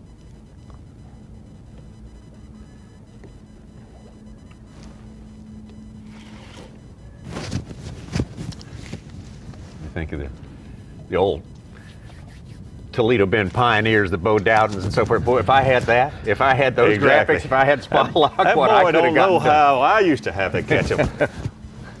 And I'll tell you, Tommy Sanders, when I learned to fish on Lake Murray in South Carolina, I had a boat paddle. There you go. I sat on the front of an aluminum boat. He's hooked up.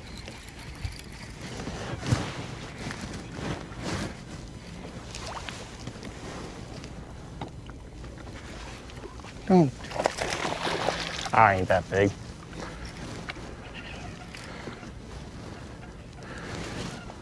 Get over here, dude. Not a bad looks, one. Looks like on the hair. The hair right there.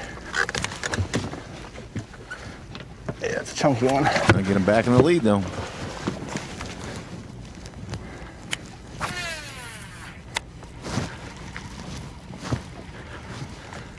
I pulled the fish off a little bit with that crankbait. We got him. We got him, it's all right.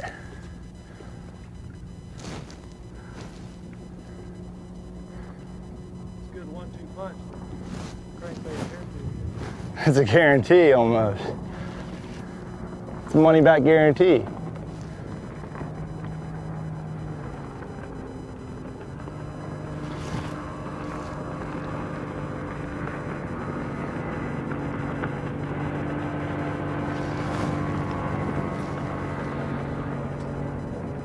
He's fishing this hair jig, something that I mean, that's the thing, I'm letting it fall all the way to the bottom. And that's something that's so key. Actually, that fish right there, I let it sit there on the bottom. He must have been looking at it, and I reeled it up and dropped it. Boom! Got it. Oh, that's a dang big one.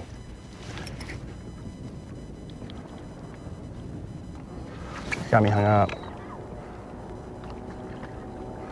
No! Lost him. It probably broke him off.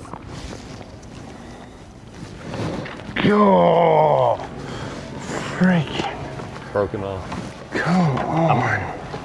I mentioned that there was probably a drop and a piece of wood, a stump, or a tree that was broken off under the water. And that's what those fish love to be around, and it makes it difficult to land.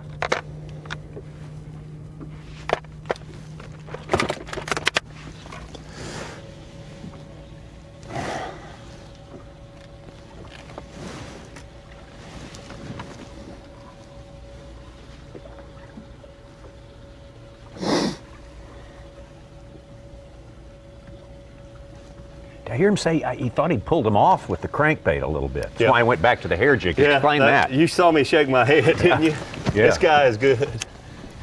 Those fish are set up on the bottom, just like he said. And when they're not aggressive, but they're following the bait, he was doing those. That's part of it. He was showing you a few tricks to get on the bite with that DT20. Toledo Bend's got a lot of trees in him.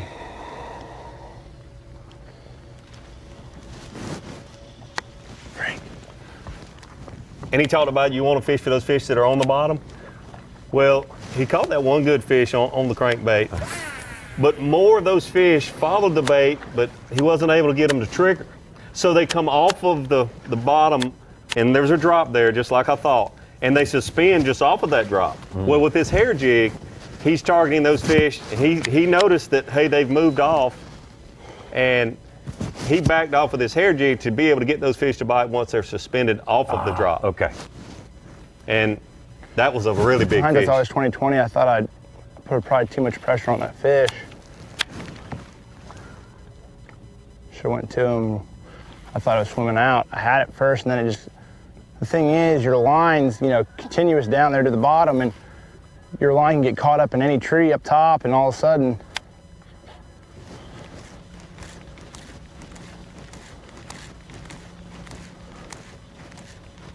I don't like that line. Didn't feel right when I.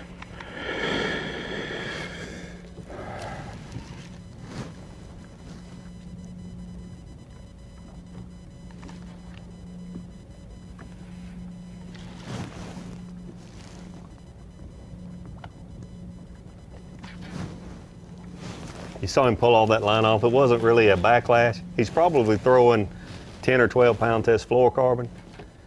And the one thing, I love fluorocarbon line, but one thing about it, it burns. If you have a small little loop down in your spool and you make a cast and that loop hits the reel, some part of the reel, it'll burn it instantly. So if you have the smallest little loop with braid or with mono, you can get away with it. Hair jig in her mouth. Gosh, dang, that's a dang big one too.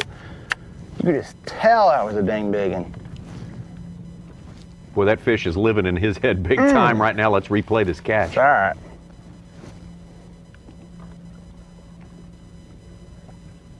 Look at his rod boat up there in that fish pool.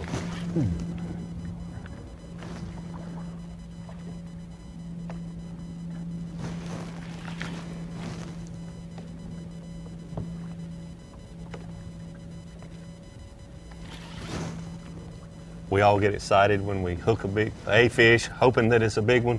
I promise you, the way his rod was bowed over there, that was a Toledo Bend mama, big mama.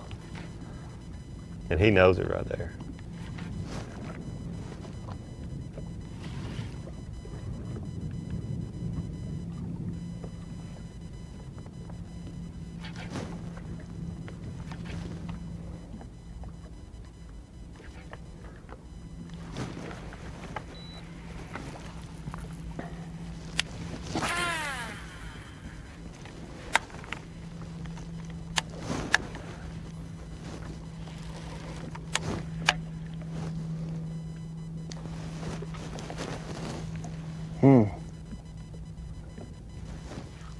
That's big. I mean, a freaking big one.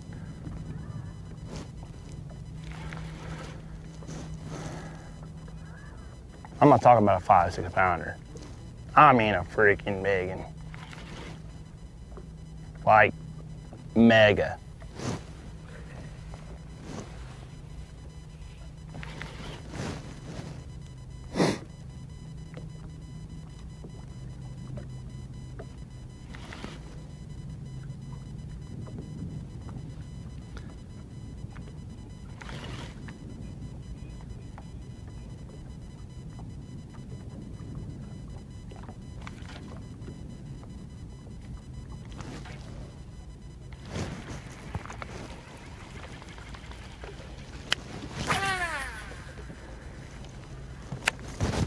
Just one more bite.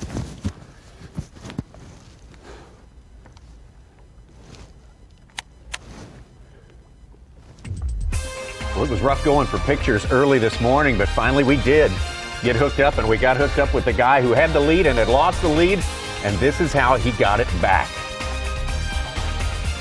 Let me tell you, if you missed that and you ever wanted to fish offshore, you better talk to a friend. Hopefully somebody recorded it, because I'm telling you, Jacob Wheeler just put on an offshore seminar. He only landed the one big fish, but he talked about what he was doing and how he's doing, and then he lost that giant.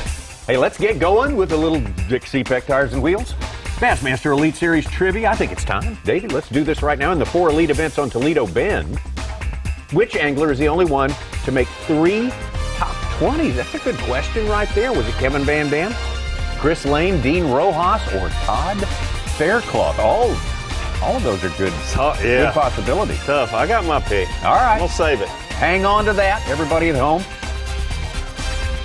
Make your picks. We'll be back. Hopefully we'll have some more good Jacob Wheeler stuff for you as well. Bassmaster Live will continue after this break.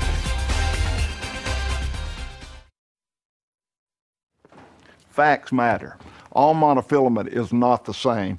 Berkley is the strongest, smoothest, most dependable monofilament line in the world.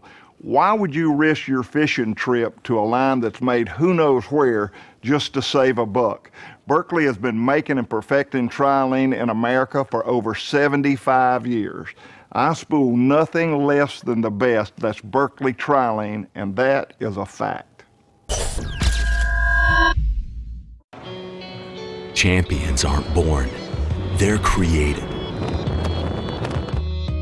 Every turn of the prop, every mile on the lake, every cast of the rod, every fish they catch, and every pound they weigh.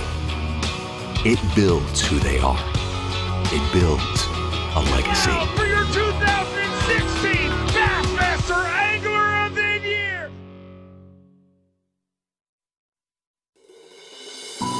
Tennessee, how's everybody doing today? We are excited to get this season kicked off. It all starts here.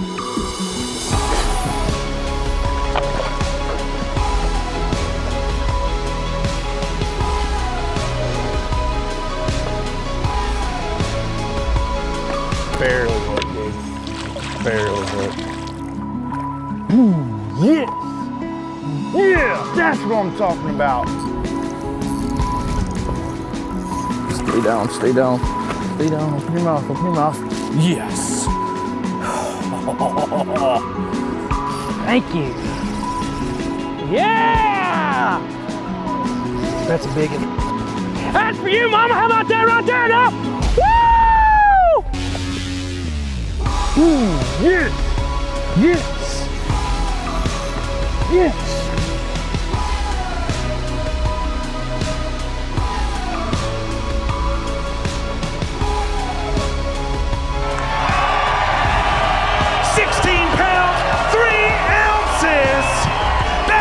Elite Series champion, Jacob Wheeler.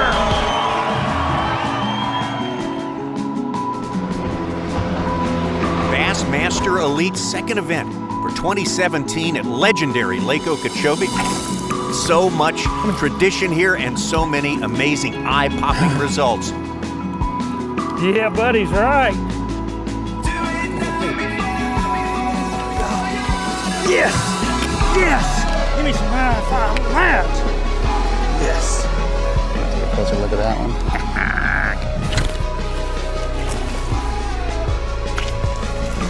I ain't never flipped a fish that big before, I don't think. Woo! Stay hooked.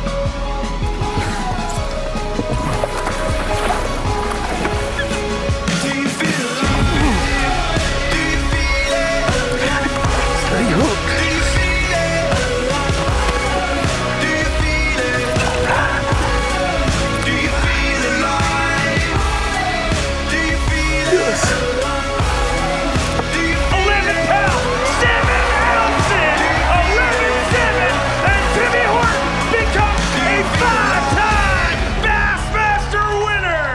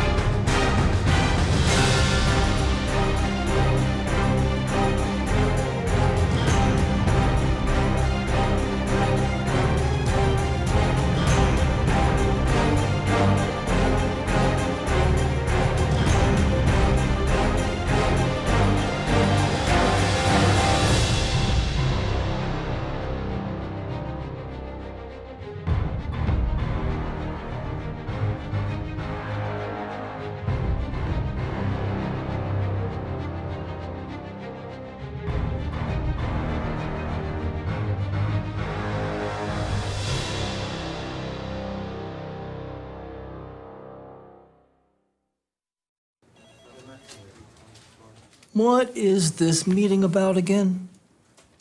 Fishing! Took my boat, boom, jumped over it, and I caught a giant. It was like a whale. 29 pounds, baby! That's the last time I danced on stage. Wow. Chief Fishing Officer. How do I get that job? I don't know. Go to teamgtfishing.com to find out more about my real job.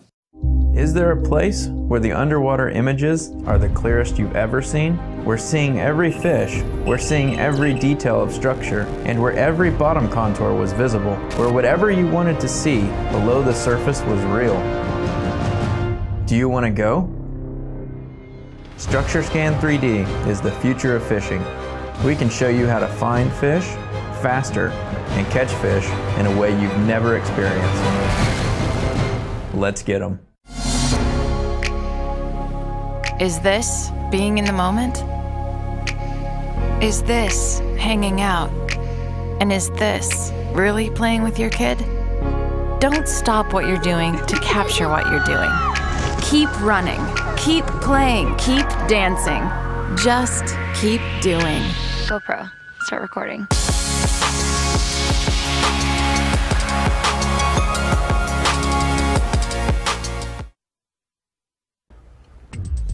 You're watching the Bassmaster Elite at Toledo Bend, being brought to you live by Power Pole.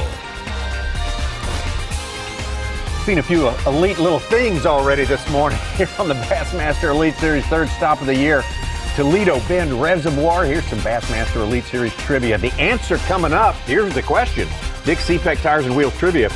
In the 4 elite events on Toledo Bend, which angler is the only one to make 3 top 20s? These are all great candidates. Kevin Van Dam?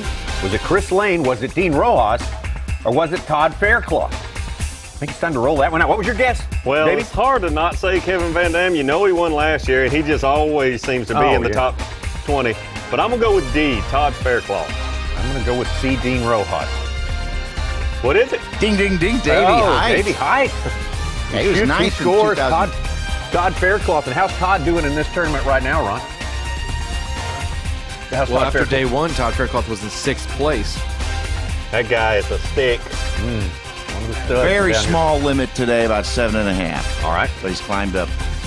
There's our Rapple of 4 right there. Jamie Hartman, Brett Height, Jacob Wheeler, Jason Christie. Jacob Wheeler's been the guy we've been able to hang with today as he lost the lead, dropped down below 5th place, and regained that lead. Now joining the party, Jason Christie. That's good news. And like we talked about this morning, Awesome. Cool thing about this tournament, we're going to see a lot of guys doing different things and having success doing all of them. We had a deep water seminar. We got 2. Now here's Jason talking to us. No good ones. Oh. Just learn it. Go back just the same. Now, just as we got him talking there, we'll get him to repeat that when we get a little picture clear up on Jason Christie right there, back in a very small creek, little pocket. But like I was saying, we will get to see guys having success right up on the bank. You can see the bottom. When Jason Christie told us this morning he knew what he was looking for, it's because he can see it with his eyes. He's fishing so shallow, he can see it. And he's probably in these pockets looking for a little mixture of grass and nice sandy bottom where these fish are spawning or have just spawned. And there to the right, you have Jacob Wheeler, which if you missed the last hour of live, you missed a lot. He put on a shad spawn. Here's why I'm doing it. And he left there, went straight out offshore, started throwing a DT20, caught a big one, had a giant break him off, had his rod doubled up. And he talked us through every bit of it, exactly what he was doing and why. And gave up some nuggets that, yeah, I saw your jaw drop. I saw your jaw drop. I would be so mad right now if I was out there fishing, because you don't need to be telling the other 1,020,000-year-olds this same stuff. Because that's why we've got these great young fishermen. Jordan Lee put on a show at Conroe, and Jacob Wheeler has had so much success early, and they've learned a lot at a young age, and a lot of it is because of Bass Live. You guys mentioned Kevin Van Dam in the Dick CPEC trivia. Well, Kevin Van Dam just caught himself a 6-pounder, classified strictly as a post-spawn fish, and he told his marshal that, a couple weeks ago, this thing would have been even bigger, but it was a 6-pounder bona fide post-spawn fish. So, real nice pictures of it going up on the blog real soon here. Check it out, Bassmaster.com. I was just watching Wheeler work there and talking about what he's going for. I got to think Kevin Van Dam is going to be keeping that same thing honest at some point today, right? Maybe that's where that one came from. Kevin definitely will. Because the winds blew so hard, I saw pictures and a few videos from the guys. When it blows 30 to 40 miles an hour like it was, I know on the final practice day, and it blew hard before that, it's just you can't get out there and find these offshore fish. And when there's not a lot of them out there, a lot of them are still up on the bank, but the way to win this event, Kevin showed last year, if there's a decent amount of the fish offshore, that's where you can win the tournament, because they'll be grouped up. And Kevin knows that. Parents Jacob know knows right that, now. obviously. But it was hard for them these all. guys in practice to find them.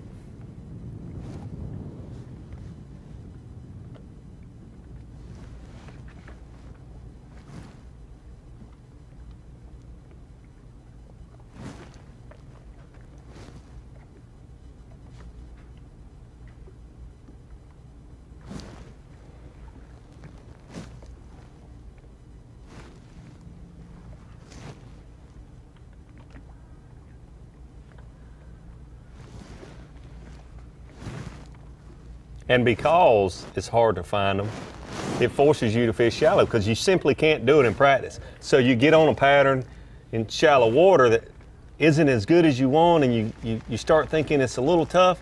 But guys like Kevin Van Dam, you know he's got enough experience and he's got enough confidence to go out there and basically practice, look for those fish during your tournament time.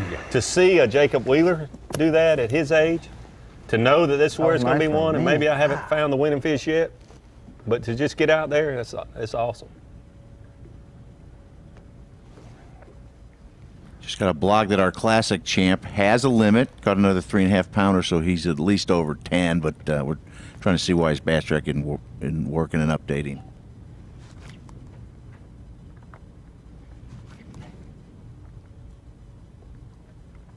It's interesting. I talked to Jordan Lee I guess it was Tuesday.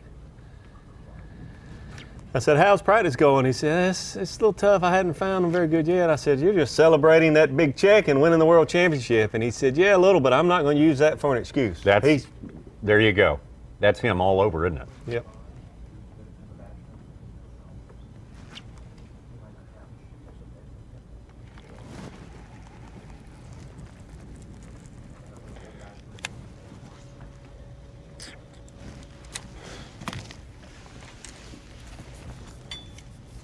Boy, he's showing all the tricks. That was a big worm. I thought he was fishing that hair jig again. He was working it similarly, but that was a big Texas rig. These trees eat about everything else.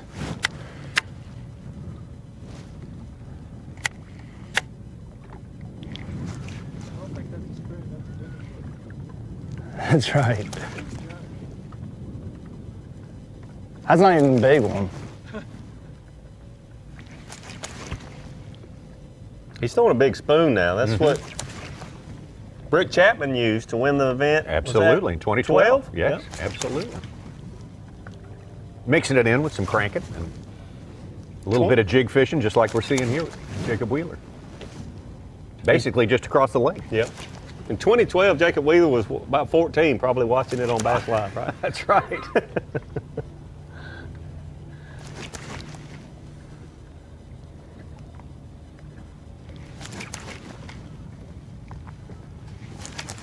Him and Ronnie Moore were sneaking a look at it in the study hall. I had just progressed from the crib to my own bed, according to Zona. And look at you now, you got your own bedroom. That's fantastic. My own apartment, it's nice. Yeah.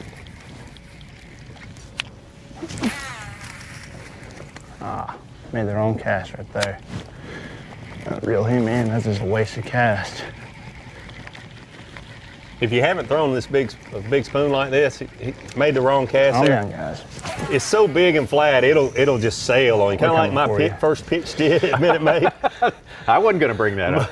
But you just, it's hard to cast it accurately. When you try to make a long cast with it, sometimes it'll go literally 30 feet left or right.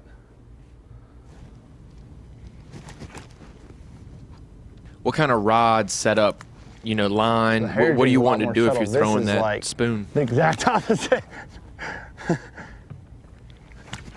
is like you might trigger him to bite.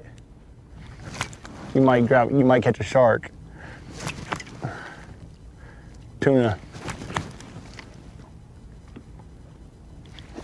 That's a good question, Ronnie. I experimented with a lot of different rods doing this. You can trigger them. I like a big rod, a 7 or 7.5 foot rod. It looks like what he's using here. Big heavy rod, because you really need to make that spoon jump. And if you've never fished offshore a lot and you see what he's done today, at the end of the day, you're ready for a nap. The way he was reeling that crankbait. Went down there and told on us. The way he's jerking that big spoon. Tattletale. Gosh, I hate that too. Hate it.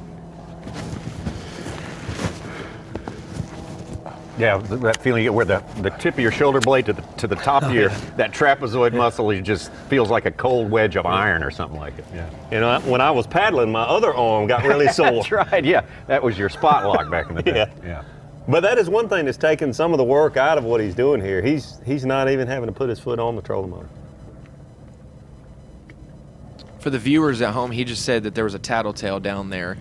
You know, when you're fishing schooling fish, especially offshore, when he lost that one earlier, what does that do to that school sometimes?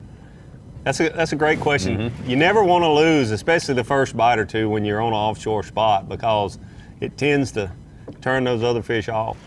That, and the other thing it'll do is those fish will follow that fish, especially after it's hooked up, thinking that that fish is feeding, and they'll just naturally go follow that fish looking for an opportunity to feed, and it pulls those fish off away from where they were set up and where they're a lot easier to catch. Brett Height with 3.5 pounders is going to be taking the lead here any second.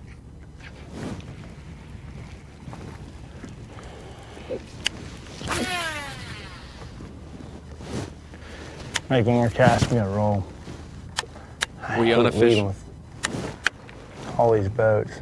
Problem is, you get out here and you fish and you get enough spectators and you get one or two guys that, you know, that want to fish, and you can leave your spot and they're on it. So, sort of a tough ordeal.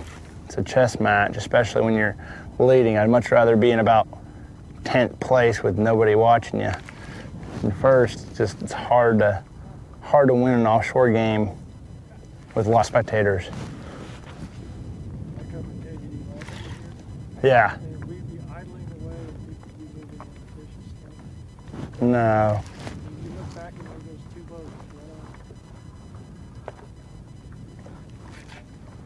What do you say about that?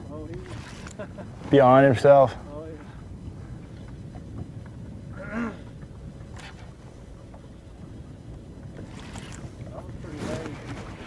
Go back to the spot and still catch it. Would he?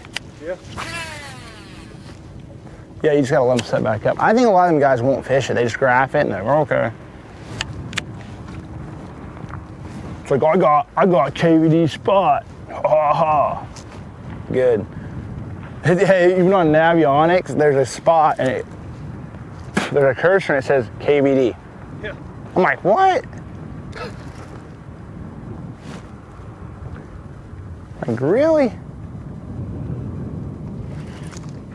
Y'all got them like that? All right.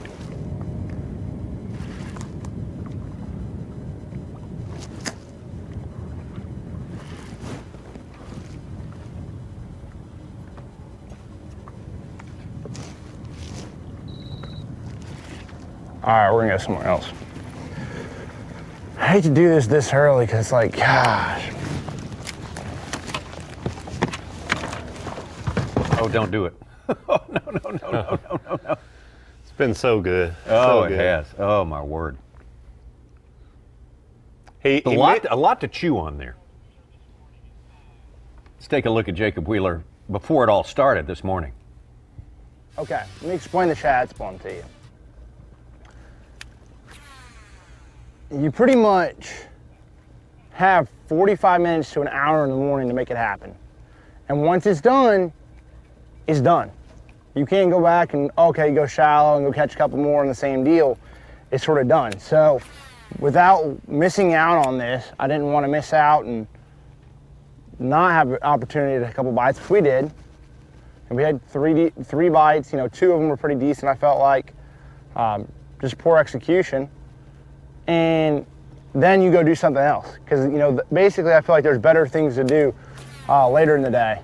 But you only have 45 minutes in the morning to make hay. And you gotta do it quick. Okay, one thing real quick here, guys. Whenever you use these clips, I like to use like clips that actually don't puncture the holes, but if you do, never put it way back in the lip. way back in there, use it like right there on his lip, and that's not going to make him, when you release that fish, he's not going to have an issue with eating again. He's going to be fine. So I see that quite a bit, and something that I look at, and you want to definitely pay attention to where you clip them. Obviously, if you can, you know, use something that doesn't puncture them, but if you do use those kind of clips, use it like that we just did right there.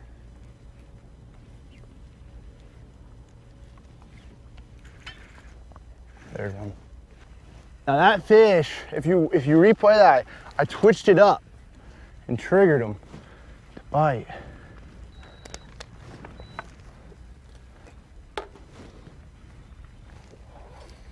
He's giving up a lot of good stuff here. You would think he was just doing a Zona Live and not leading a Bassmaster Elite tournament. Real important here, and most guys would never tell you what they did, and if you weren't paying close attention, you wouldn't see. These fish are not aggressively feeding. You got to do little tricks to get them to bite. And he was reeling along steady, lifted his rod tip up, and you can see right after he did it, he hooked up. The other thing you notice, fish is barely hooked. That tells you they're not active, they're not feeding, so you need to use every trick you've got in the book to get that fish to react and bite. That's the one that pretty much got him caught up and back on top right there, Jacob Wheeler. Again, he started with the shad spawn action, the buzz bait earlier today. Yep, you see he gave that buzz bait, that little twitch. That fish was probably following it, could have been following it for 10 feet, and that one little trigger pull got that fish to bite, his first fish of the morning. Well, you're talking about a guy who's on the job, obsessed with fishing 24 hours a day. I don't think there's any substitute for that. When you're every subject that goes through your brain during your waking hours is about how to win a tournament, it's going to have results. Tommy, that is a great point. I've been around him early in the morning, late at night, at riders' events and that sort of thing. All he talks about is bass fishing. Yeah. And he tries to drain every little information from everybody he's around, and he absorbs every bit of it. Were you a little shocked at how much he gave up to us out there on the water? 100% am. And I'm telling you, I'm glad I'm sitting on this side of the table right now because I'm loving him right now. I'd be like, if I was still fishing the Elite Series, I'd be like, dude, do you realize what you just gave up? Hey, that was my deal, Jacob. Yeah, that was my secret. And me and Kevin kept that secret for 15 years. Now you're telling everyone. Well, just the thing with the...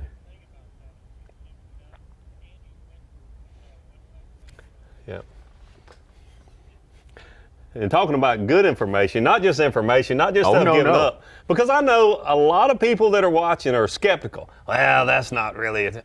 But you're seeing it from the guy that's leading the tournament. He's taking time to show you his tricks, to show you the secrets that so many guys have kept near and dear to their chest for so many years. And if you doubt his resume, just consider he's already won once this year. Yeah. Trying to win 2 out of 3 Elite Series events, which is phenomenal. Oh, it is. And that's the fish on the hair jig. It was another little trick he pulled out of the hat. Caught a good many of his fish when he won Chickamauga at the B.A.S.S event with this hair jig. But he had them laid out. He had the good stuff laid out on his front deck. Like you said, the crankbait had pulled him off the little structure. They're out there suspended. He tells you that's when you reach for the hair jig. Not only is he showing you the stuff, he's explaining why. Right there. Yeah, it's a chunky one. Unfortunately for him, he's got one of those fish down there wearing that as a mustache. Right? Yeah, look at his rod. That's a giant. He would be leading in a big way. No.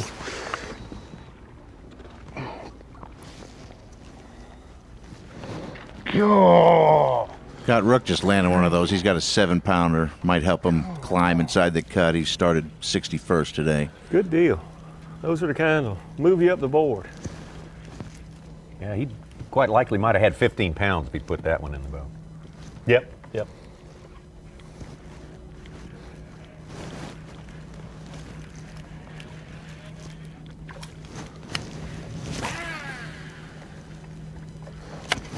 proud to announce that we're back to Jacob Wheeler live here. I hope we're with him all day because I talked to him last night, and when I talk to a guy this early in the tournament, I don't ask them to give up their secrets. I don't know why I don't ask Jacob Wheeler because he's giving them up on live. But he's got a lot of different things going on. It'll be awesome. Yeah, freaking big and too. Big old tree knockers.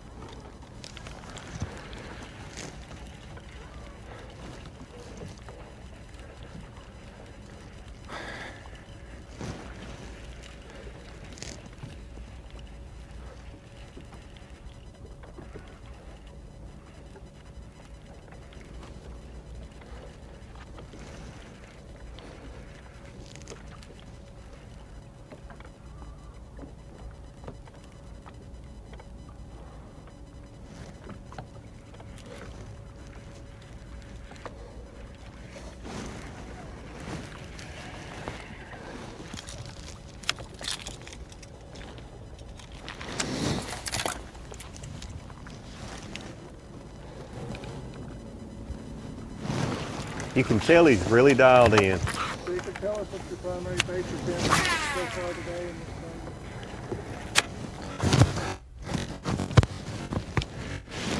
this Well, for the most part, I've been running a shad spawn in the mornings and then fishing out wide in the afternoons.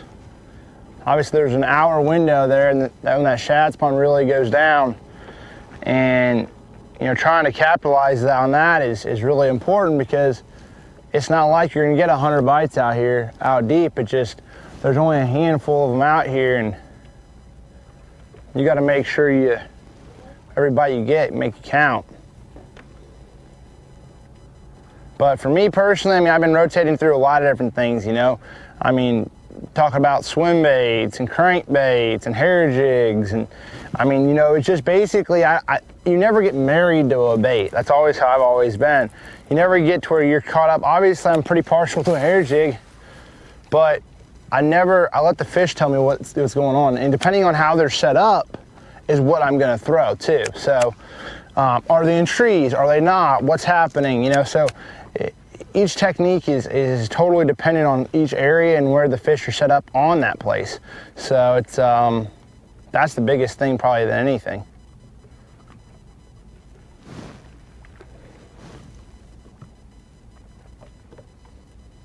And we got first and second live coverage, Tommy. We're right where we want to be.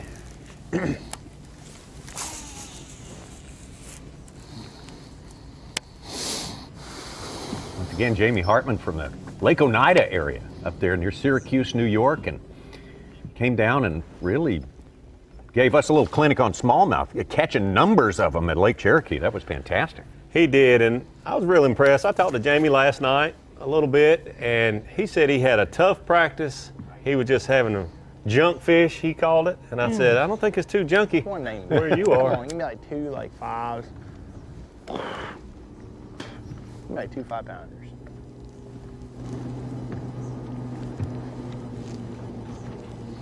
Jamie Hartman's another guy that is spending a lot of time doing his homework. A lot of time. Well, that was a big part of the story. He had moved out of the house, gotten rid of it, filled up his truck, and hit the open road and just let whatever happens happen. And you gotta respect somebody's passion for doing that. But obviously it's working out good for him, and he's been successful. There's been 1,000 guys try the same thing, and it didn't work out. It is not a guarantee to anybody.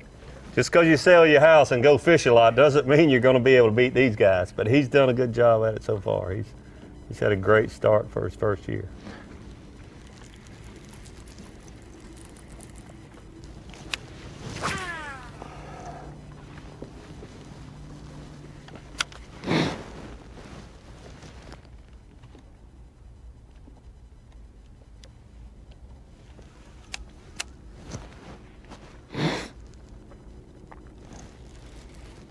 By watching Jacob fish these offshore spots, he's totally dialed in.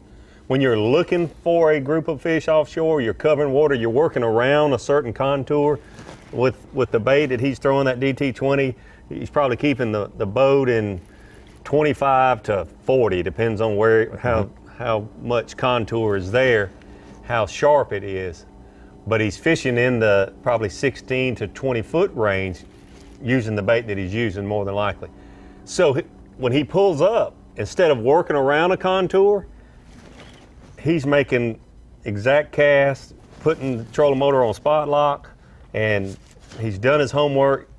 He doesn't have to search for 150 yards around this ledge. He knows exactly where those fish are positioned. And he showed us earlier, when they're not positioned, they moved off, he knows what they're doing then. Homework is a word you associate with this guy. I mean, we saw him at Chickamauga. Got some extra places, got some sneaky spots, you know, that sort of thing. This place has been fully vetted here. He didn't just roll up on this spot, right? And what's incredible, sneak holes, I think he called it. Sneak holes, that's it, yeah. At not Conroe, Cherokee. This guy's got sneak holes at Chickamauga, Cherokee, Toledo Bend, and he's 20, how many? 27, 28, something like that. You expect Kevin Van Dam to have sneak holes at all those places. And he does. Yeah, he does.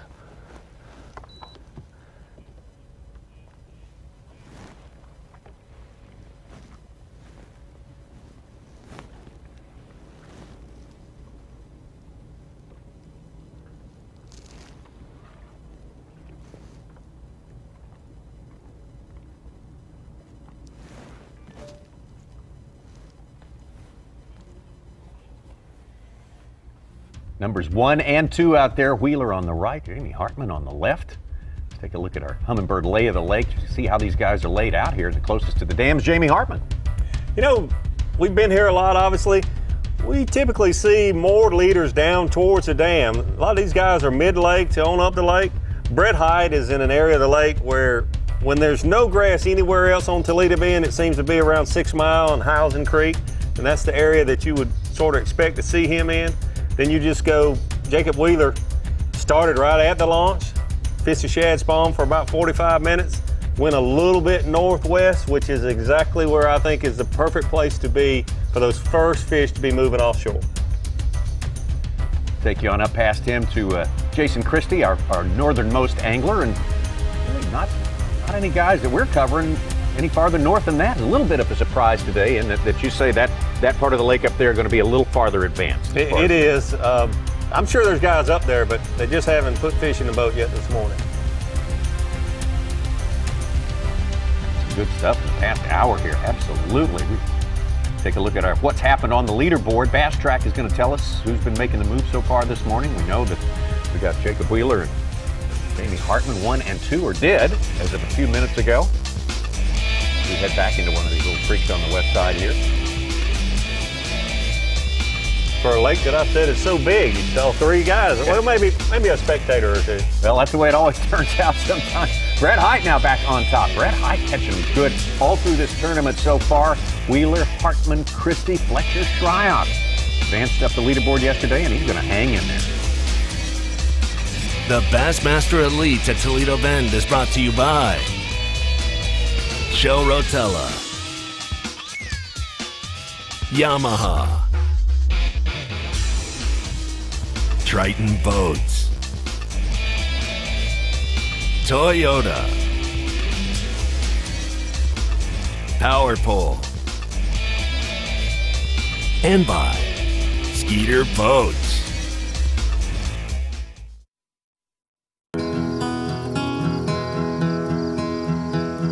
Man, it's slow today. Yep. Mom, I caught a fish. Good job, sweetie. Hey, what kind of lure is that? It's a Livingston. They have electronic bait fish sounds that activate as soon as they hit the water. Easiest way to catch a fish. Hey, thanks.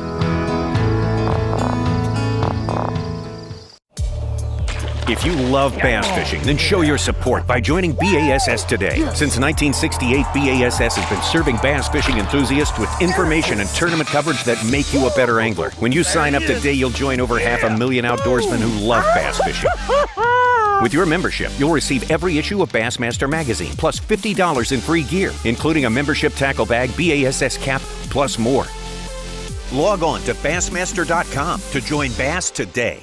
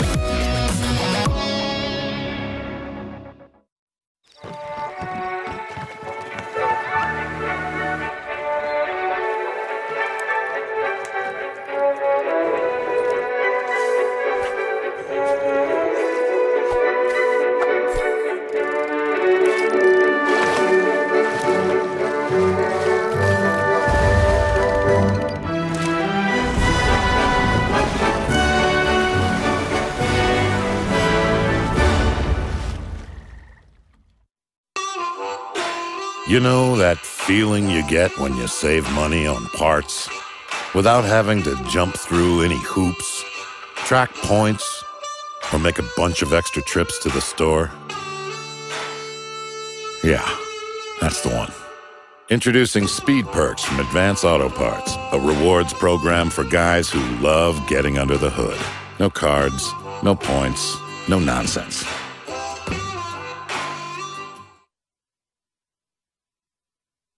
You're watching the Bassmaster Elite at Toledo Bend, being brought to you live by Power Pole. Bassmaster Live coming at you this morning, this Friday morning, day number 2.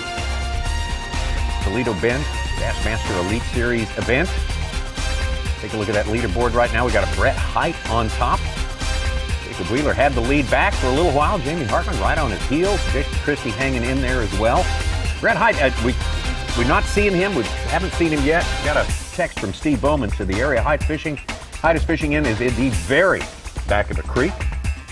And it goes on and on. He's got a great long text here. I don't know if he also posted this on the blog, but when it comes up, you ought to read it about describing the area that Brett Hite is fishing. Basically, all the way back in a creek, and where 3 or 4 drains come in, creating little humps and little stopping places, little avenues, 2 beats of the tail, and they're down into 30 feet already. So that's a good spot, right? Yep, it's a good spot right there. Dave Mercer on the line, Triton on the line. Dave Mercer. Now we can see you better now, Dave. You got some sunlight on you now. We were kind of having to pick you out of the dark there. What do you make of what we've seen so far? I know you're an avid watcher of the Bassmaster Live stuff. Some good stuff from Wheeler, huh? Definitely. I mean, it's glorious. I mean, straight up. I mean, that's the only way to explain it. I mean, I said that his day, his career is a theme song, and glorious it is. Speaking of which, Bobby Roode, the wrestler that literally comes out to the greatest entrance song in the history of entrance songs, Glorious, retweeted us this morning. He agrees. Bobby Roode himself, WWE wrestler from NXT, he's the champion, and he agrees that Jacob Wheeler's day is absolutely glorious. But I have a glorious stat that will blow you away here. Okay. Crack Bassmaster reporter Stevie Wright fed me this just moments ago. Our big bass, obviously caught by Jason Christie, our Phoenix Boats big bass from yesterday, 9 pounds, 10 ounces. You may have noticed on stage, he mentioned that it had a tag, and we kind of joked about whether he was winning. That's a part of the lunker program they have. They had 138 lunkers, and that's fish over 10 pounds registered as in that program last year. The reason that fish was tagged is because it was a lunker, and you might be asking yourself, well, I thought it was fish over 10 pounds. Well, that very fish, now yesterday was April 6th, correct? If I'm good with dates? Yep. Last year on April 8th, that very fish was caught, and it weighed 10.32, and obviously yesterday it was 9.10. And how crazy is that? And I can't say where it was caught, obviously, because Jason Christie scares me. And if I say that, he will beat me up. So I will not tell you where it was caught. But the host has talked to Jason Christie. They know where it was caught the first time. They believe it was caught right in that exact area. I'm talking a cast's distance from where it was reported being caught. 1 year and 2 days earlier. How crazy is that? Well, Dave and Davey, I mean, as anglers, doesn't everyone want that fish to pass his genes along? I mean, how did he get that big in the first place? By being caught twice in that short period of time. But that's the kind of fish you want swimming around out there, right? The world needs more big and dumb fish. I mean, because there's plenty of big, dumb, stupid fishermen like me that have troubles. But big, dumb fish like that are very rare. And how, to get that data really teaches you a lot. And I've talked about it. We've all talked about it. One of the coolest things that Bass has ever done, we talk a lot about today in Bassmaster Live, but one of the coolest things ever as a fan growing up was the Bass Track system that Jerry used to host, and it was absolutely incredible to see what those fish do. And this fish makes you believe that it goes right back to that exact spot. But I remember I mentioned to Jerry a few years ago, and he said, you know what that taught us? He said, it taught us sometimes we don't know, because we always think that if you release a fish, it swims along the contour lines. He said we had as many fish do that as we did go right across the middle of the lake. But it definitely does show you that these fish, when released, go back to their area, especially in spawning season like we're talking about here this week. Yeah, that was we're watching Jason Christie. That was the original Bass Track right there. Here's a bit of trivia for Dave and Davey right here. With that program that Jerry instituted for a few years back in the last decade, someone who's very much a part of the scene today got his first job working on that project. Can you name who that person is? I hope you got it, Mercer, because that's... I can. I got it. I got it. I'll let Davey guess first. Take a guess. We're a team, Dave, and I have no idea. I wish I knew. I've got to lean on my teammate here. I know. Lay it out, Dave. I know exactly who it is. I know exactly who it is. It is star-studded Bassmaster photographer James Overstreet. You may wonder how he got here. He started as Jerry McInnes's fish jockey. Overstreet would go to the events. How cool is this job? I always say I have the greatest job. Viewers, tell me this isn't the greatest job ever. He used to go to the events, 10 days before, the events started. He would fish before official practice. He would catch those fish and tag them so they could track them throughout the week and do the segment. So that is actually how James Overstreet started. And look at this in timing. James Overstreet is right here. James Overstreet, come join us. We're talking. No, he does not want to be on camera. What? Said last time he did that, he had to come to events 10 days early. But James Overstreet now just lounges on the dock, as you can see, but years ago he used to work very, very hard. Looks like he's still got a pretty good job. Yeah, the good jobs tend to linger for the world's most interesting man, a.k.a. James Overstreet right there. What else have you got for what little nuggets have you got for us, Dave? Something that maybe we have overlooked trying to track this tournament so far on Bassmaster.com.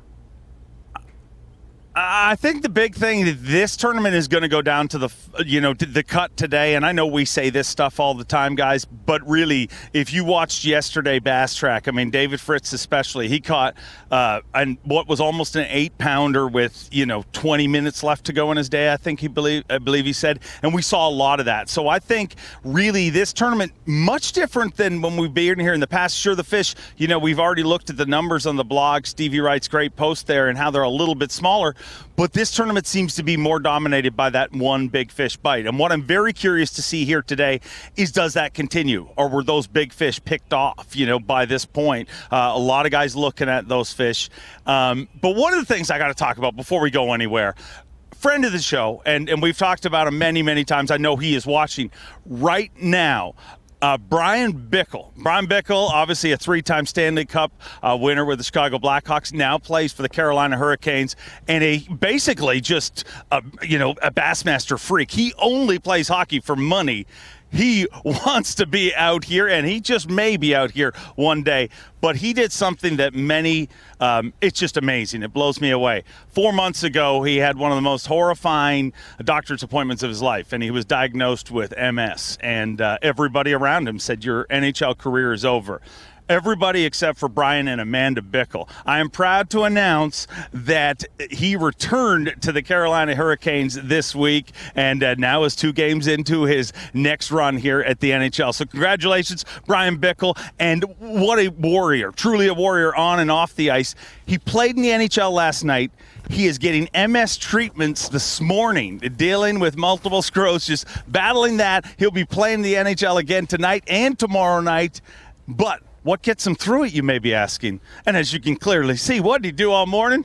Hanging out, getting treatments, and watching Bassmaster live. And that, my friends, is glorious. That's the winning combination. Hey, that's a man right there. Can put up with all of that and still advance, still move forward at the very highest level. That's awesome. Amazing stuff. Dave, thank you. Thank you so much, Dave Mercer. Leaning on Dave so hard this day. He's back there at Cypress Bend Park. He'll be conducting the weigh-in. Always get big crowds here. We talk about we're in the middle of the Outback out here, the American version of the Outback, and man, the crowds show up. The people come from everywhere to Toledo Bend as we take a look at Jamie Hartman. Looks like he's trying to swing on one right there. He was. I must have missed that fish.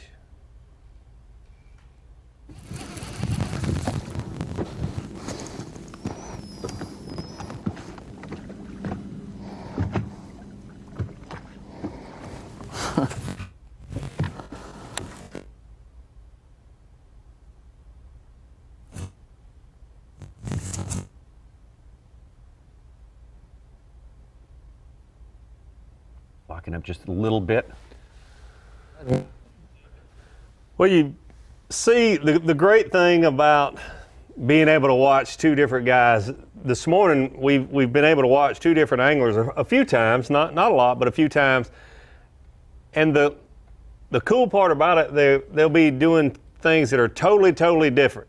And it looks to me like they're fishing their strengths. It's the cool thing about being on a lake like Toledo Bend. Jamie Hartman. All the way down in there. He took up this time.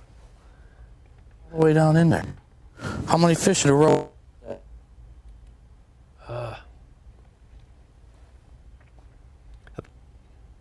But he's fishing offshore because that's what he really is good at. He proved that at Cherokee Lake, where he almost won the thing. I thought he had it won. Jacob Wheeler caught a few right there at the end and pulled it out. But when he told me yesterday he was junk fishing, I assumed that he was probably junk fishing offshore. And before we ever went to Jason Christie this morning, I assumed Jason Christie is fishing shallow. He is up north. He was the farthest one up north that we watching on a Rapala 5 Live. He's up north fishing a little bit dirtier water. That seems to be, from when I've seen Jason Christie on Bass Live, it seems to be what he really likes to do is to fish shallow and find the stained water, and does quite well at it, by the way. Oh boy, no kidding.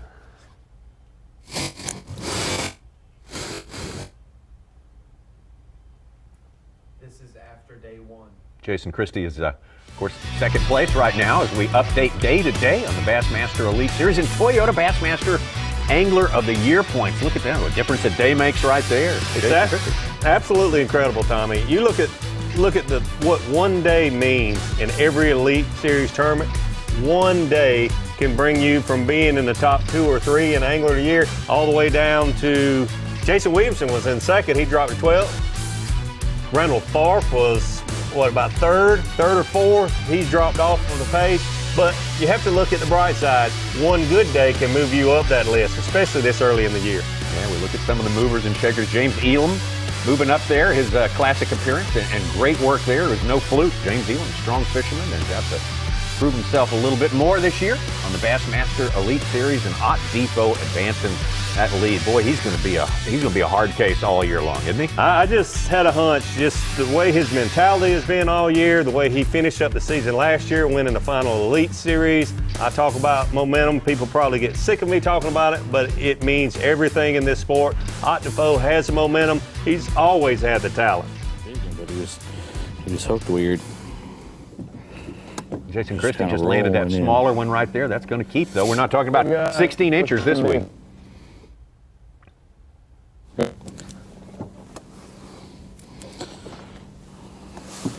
Go in the box. Jamie Hartman retying on the left.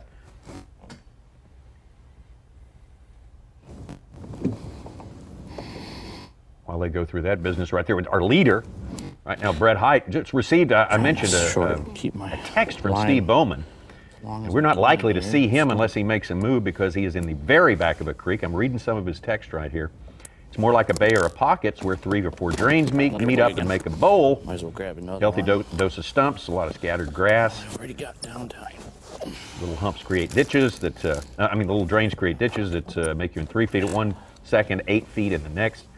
Travel lanes, transition spots, natural highways for the spawn. That's where our leader Brett Hite is camped out. Sounds like a great place to be, and obviously he is leading.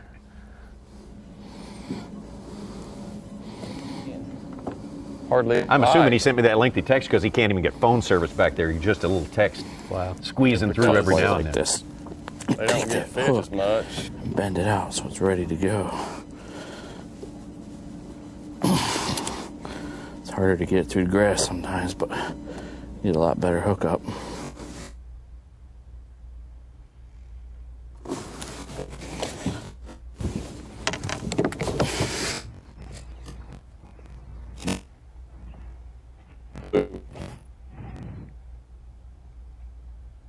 Couldn't hear it all there, but I think Jamie Hartman was talking about throwing a Carolina rig, get a better hookup. I believe that's what he was saying.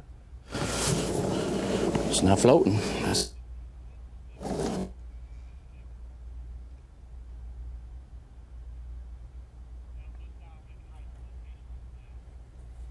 Talking about where Brett Hite is, the surroundings, what it looks like via Steve Bowman out there. I hope we get a chance to get Bowman on the phone if he gets to the spot where he can get just a bar of service there. But you can see, he said he's all the way in the back of a creek, and by golly, he is. He really is. He's way back in. That's surprising to me.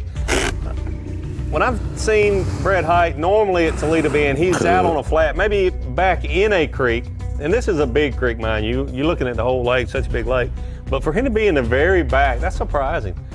The thing that might have him there, when you think of the lake, you look at northwest, he's in the way that creek, that arm off of that creek is positioned, it is totally protected. And those fish are probably post-spawn, moving out of the, even farther back than what he is. Even you can see that the creek runs farther than he is, but those fish are probably well along, probably upper 60, maybe lower 70-degree water.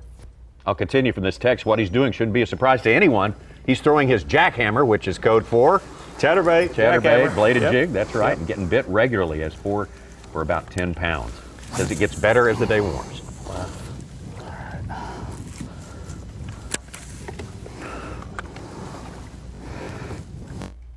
I started throwing a bladed jig about 4 years ago. Well, update is we got 4 in the box and only 1 real good one. It's about close to 5. All the rest are in that 2-pound class. Bites real slow.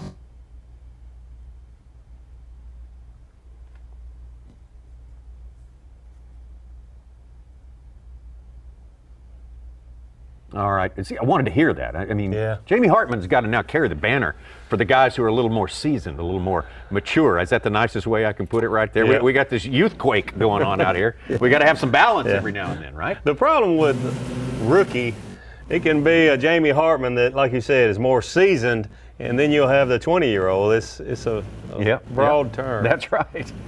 I looked it up. Wheeler, I thought he was 27. He won't be 27 till September. Oh, my gosh. Jeez. Shut up. Exactly. Sorry. No. That's good stuff. I got a note involving Steve Bowman and Terry Scroggins. What? Yesterday, Scroggins ran into him at the gas station in the morning and says his knee was hurting. Bowman offered him up his roll of duct tape, which he took, and he wrapped his knee, said it felt better. You know, he's 49th after day 1, and he wrapped his knee. He walked across stage with a duct tape around his knee like a brace, and then he also used it to patch up his pants, his shorts. He ripped them with a hook. So you know what they say about duct tape, though? If you can't fix it with duct tape, you're not using enough duct tape. Okay, that's the first time I heard that one. Makes perfect sense, though. It does. Dr. Bowman. Dr. Bowman. The people's physician. That's great. Hey, it worked. Hey, don't argue.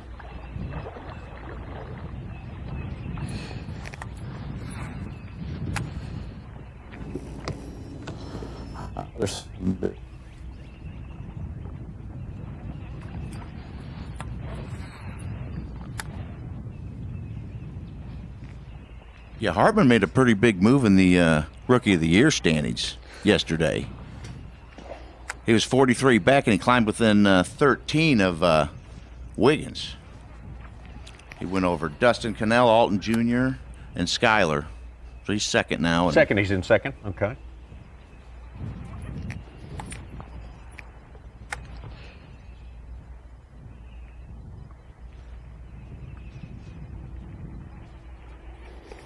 Well, Jason Christie, he's in these pockets up north on the west side. We've seen him, and the last, we talked about tournaments, the last 4 tournaments we've had here. Haven't seen anybody fish this area like he's fishing it here, which can be a good thing. Like we mentioned, the lake has gotten a lot of pressure the last few years, and when you find a lake that's getting a ton of pressure, sometimes you look for places that maybe aren't as good as some of the others, but it gets a whole lot less pressure. And the bottom line is you've only got to catch 5 a day. Yeah.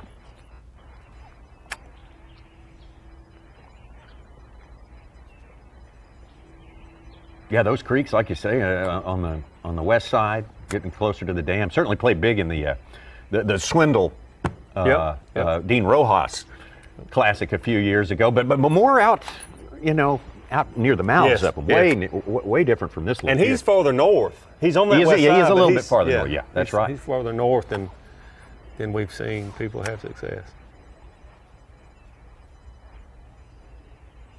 But 20 years ago, yes, I was fishing 20 years ago, unlike these 26 years old that we're talking about. Of course, Jacob Wheeler could probably give a seminar when he was 6. Oh, sure. But there were a lot of tournaments won in this area that Jason Christie's at now. David Wharton, Harold Allen, those guys. Yeah. Hopefully he lets us have it when he sees the camera. Been around 50 years, Toledo Bend, just slightly older than Lake Congo. Nope. Keep on keeping on. He does have a little camera. Jason Christie looks like not a tournament angler though, just some local fisherman out on a beautiful Friday morning. Yeah.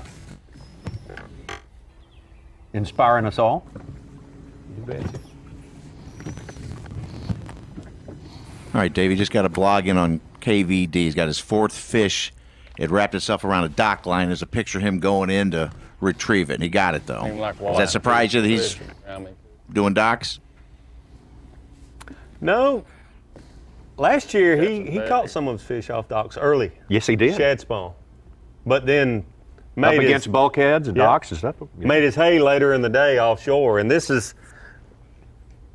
past the time that you would think somebody would be still up there targeting the shad spawn, but maybe he's found him a few shady docks that are still good mid-morning.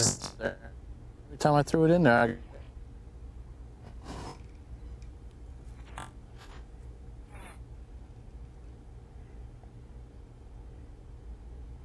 The photo shows it's a very shady area.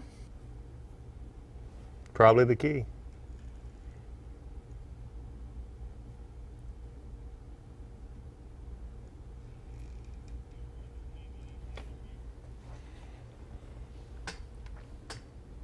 Yeah, that was a victory last year. Again, the one that started his 3-victory run in 2016. And there's a bulkhead dock where he started his day every day.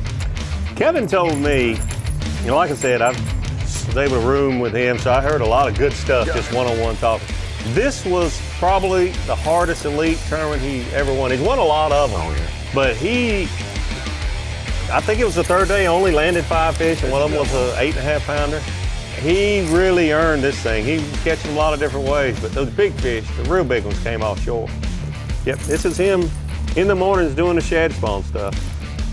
This really set him up for this in the afternoon. This right there, which we saw a little bit of from Jacob Wheeler. And in fact, people are still talking about this day for Kevin Van Dam. Him and Wes Miller talking about how they had to direct traffic and so forth like that, keep people off the spot. Wheeler worried about the same thing Van Dam was worried about. Yeah.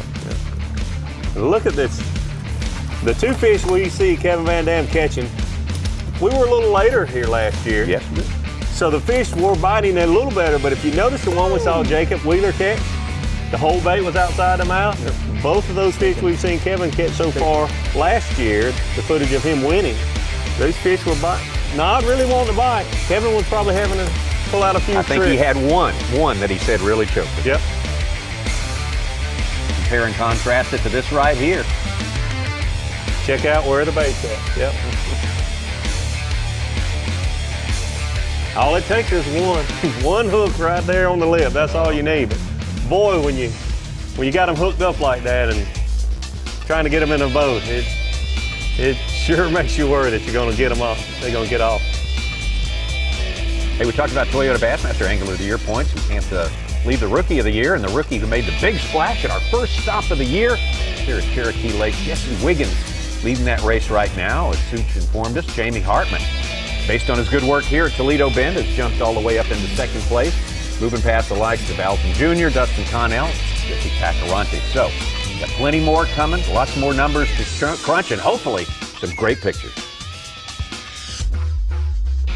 Facts matter. All monofilament is not the same. Berkley is the strongest, smoothest, most dependable monofilament line in the world. Why would you risk your fishing trip to a line that's made who knows where just to save a buck? Berkley has been making and perfecting trilene in America for over 75 years. I spool nothing less than the best. That's Berkley trilene, and that is a fact. Champions aren't born, they're created. Every turn of the prop, every mile on the lake, every cast of the rod, every fish they catch, and every pound they weigh. It builds who they are. It builds a legacy. For your 2016 Bassmaster Angler of the Year! Hey, thanks, Dame. Out of office? Oh, man. Hi, this is Skeet. Skeet, out of office? Dude, don't be mad because I thought of it. What? I gotta go. I got someone on the line. Go to teamgtfishing.com to check out my real job. We're supposed to be working. I am working. Is there a place where the underwater images are the clearest you've ever seen? We're seeing every fish, we're seeing every detail of structure, and where every bottom contour was visible, where whatever you wanted to see below the surface was real. Do you want to go? Structure Scan 3D is the future of fishing. We can show you how to find fish faster and catch fish in a way you've never experienced. Let's get them. Is this being in the moment? Is this hanging out? And is this really playing with your kid? Don't stop what you're doing to capture what you're doing. Keep running, keep playing, keep dancing. Just keep doing. GoPro, start recording.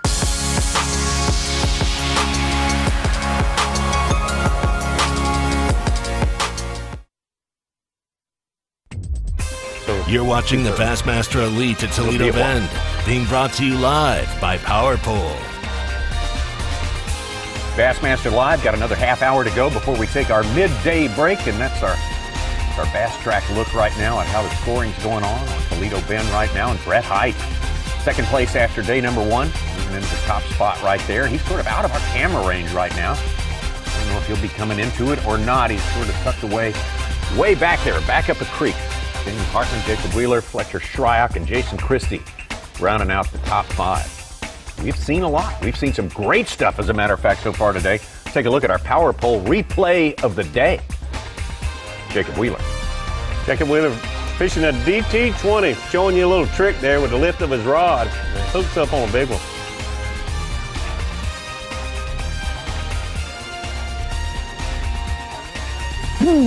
Yeah, look at that. Awesome. Oh, it's a good one right there. There we go. Just triggering it up, switching that DT20 right there. had to switch up a little bit of profile. There you see it. He even talked about it. Yeah. Which is very unusual. Those are little tricks you don't hear guys talk about a whole lot, but Jacob Wheeler put on a seminar for us this morning. Absolutely. Boy, that's like a guy who was confident that he could get it done, and no matter who else knows about it. That's confidence for you right there. It really is. It really is. So Jacob Wheeler has caught one small one, fishing shad spawn up by the launch area. Helped his cause a little bit. The thing that's so neat to watch Jacob Wheeler, he doesn't throw one lure over about 5 casts. Talk about lures now. That brings it. We got to bring it out. We got to roll out today's first edition of Yamaha Taste the Bait. Of course, we're going to focus on Wheeler. And there it is, right there. Okay, the crankbait fish we saw him catch was on a Rapala DT20. I thought I seen a shad jump, but cranking that bait with a 5.1. That DT20 is on the left, maybe a little. Oh, there it is. It's right in the middle. Right in the middle. The one with the back straight up, the green back straight up. That's the DT20. He's got a swim bait there. I don't see the hair jig. He caught a couple fish. He lost a real big fish on the hair jig. And then there's the jig and spoon on the far right, a really big spoon. We saw Brett Chapman win here on Toledo Bend. Hair jig's also there. And yeah, there's the hair jig from left to right, the second rod. There you go. There it is. Right there. The old preacher jig. Preacher jig. One good. Another secret there that Jacob Wheeler has told the world. And exactly what he used it to do too. That was the amazing thing. Yep, and then this morning the shad spawn. It was great to watch some buzzbait action. Key thing here, right before he catches this fish, you see another little extra movement with the rod that made that buzzbait flutter and got that reaction strike. First fish of the morning. And then he gave us a seminar on how to put the clip in. Absolutely, yeah. I mean, not hurt giving it all up today. Jacob Wheeler, let's not get off of him. I hope we can pick him up again soon, get some live shots of Jacob Wheeler. There you go. You seen him stop and go with the crankbait? Lifted his rod, getting those fish to react.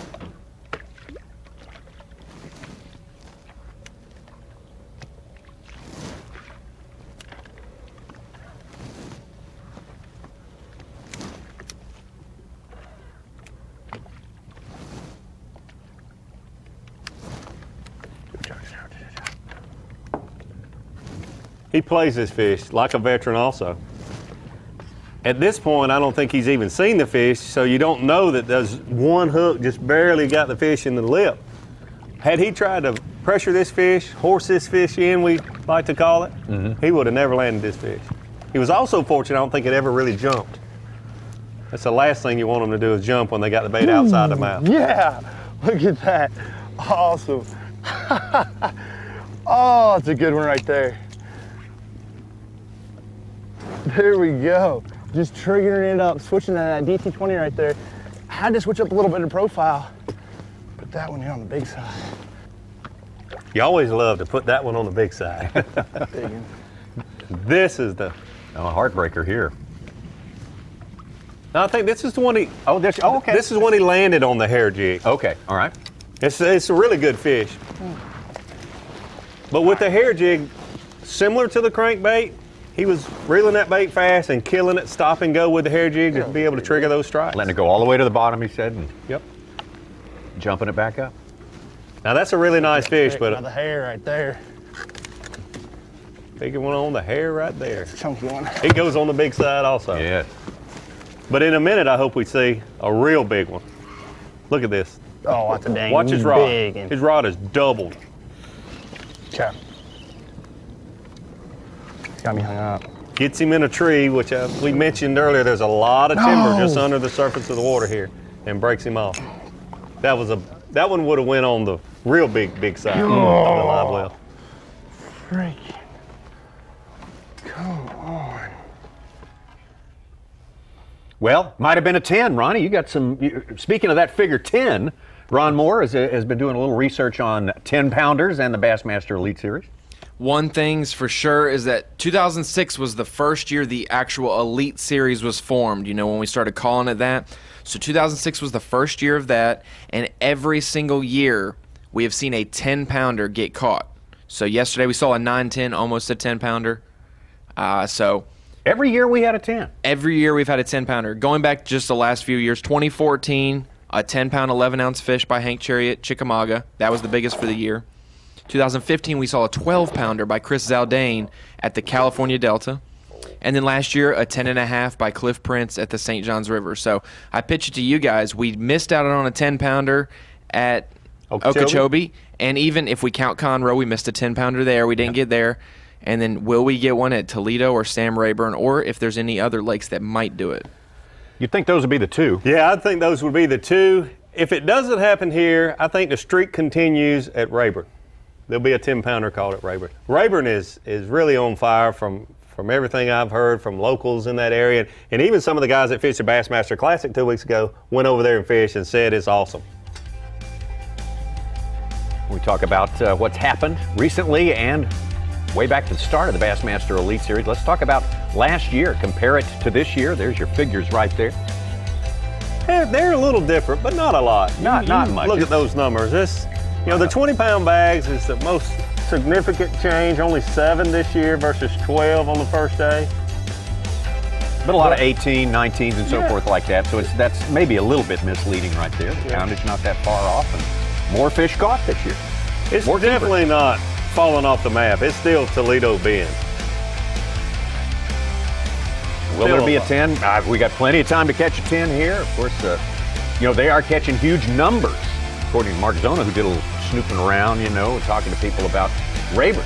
You know, catching big numbers over at Rayburn. We also saw the cut line. What's not in this graphic is the cut line. The top 50, top 51 roughly.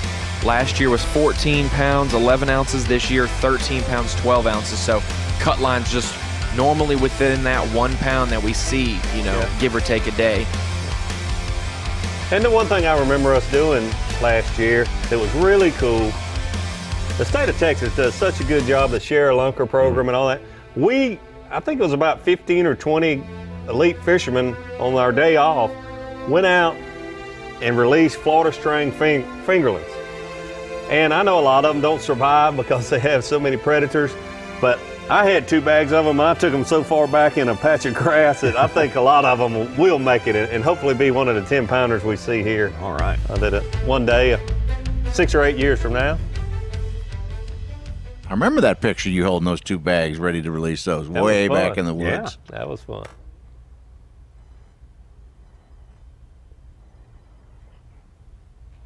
I made all the birds get away from there. I spooked all the birds. They were licking their beaks watching me with all those little fingerlets. Yeah, here comes the snack truck. Yeah.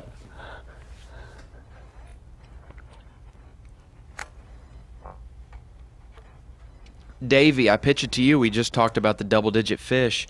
Do you remember how many double-digit fish you had in Elite Series competition, and where they were? I remember my 2 largest. Gold one. I don't remember. We don't have a. I just want to hear we these don't pounder in a boat. A little bit. No doubt. I can just get 1 or 2 bites out of every pocket.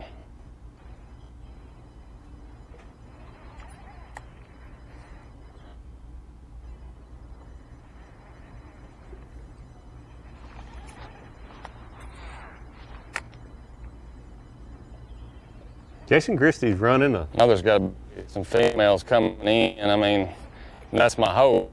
Just come one of those females, and actually I can come by 5 of them by the end of the day.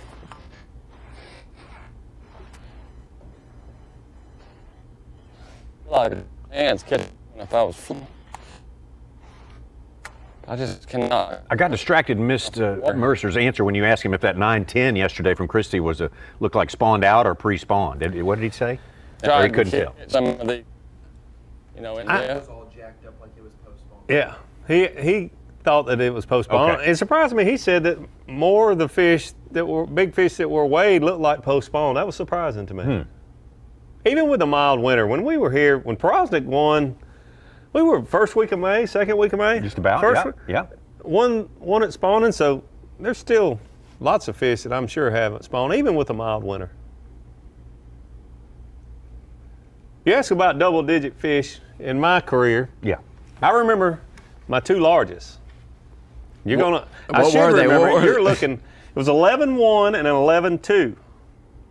And those were in Elite Series competition? Well, one of them might have been before we called them elites. It was the top 150s or 100s or whatever. You know, that changed. Where was it at, though?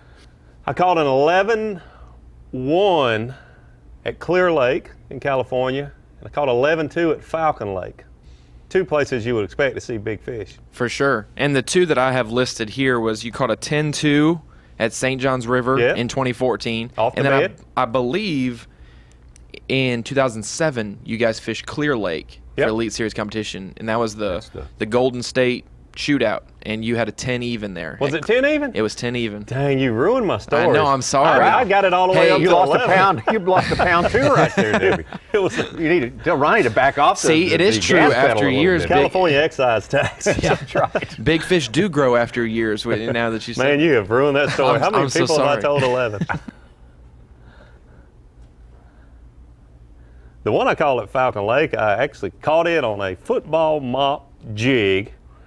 The one at Clear, and it's heavy line, Falcon Lake, it was a great moment. But the big one at Clear that you now have told the world was only 10 pounds. I thought it was 11. I caught it on a small hard jerk bait with number 6 trebles. Almost had a heart attack. Oh. I thought there's no way I'm gonna land this fish. Yeah. It jumped at the end of the cast. 8-pound test, little number 6, but did you guys have to have them hooked in the mouth? Remember when Steve Kennedy had to release all those Clear Lake fish? Yes. Giant. Yes. So you caught that one in the mouth Yes. too. That's a feat. Getting all the trebles in them. That's a feat.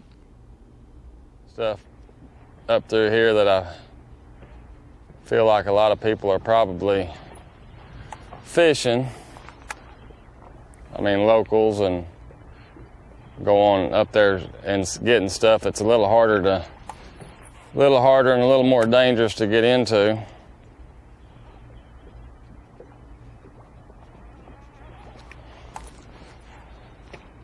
Maybe come across some fresh fish.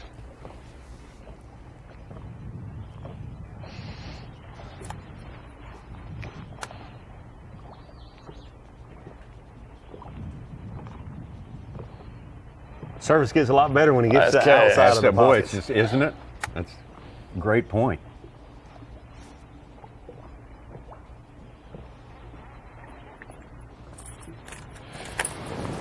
He's running these pockets on the northwest part of the lake, which I mentioned gets some local pressure, but not a lot of tournament. I mean, not alone. Fishermen are in these pockets. Not exactly. If he can make that work, he'll be there on Sunday because he's not going to have a lot of pressure. Yeah, obviously that's where he caught his big one yesterday, just doing that thing right there. Back to Jacob Wheeler live.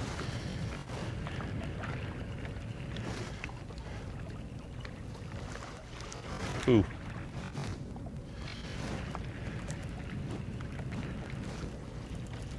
Now, Davey, how tough do you think it is running around? It's not super low like we've seen in the past, but it is 2 to 3 feet low. And last year when we were there, it was high, and you could run across the middle if you wanted to. Now you have to probably stick with those boat lanes.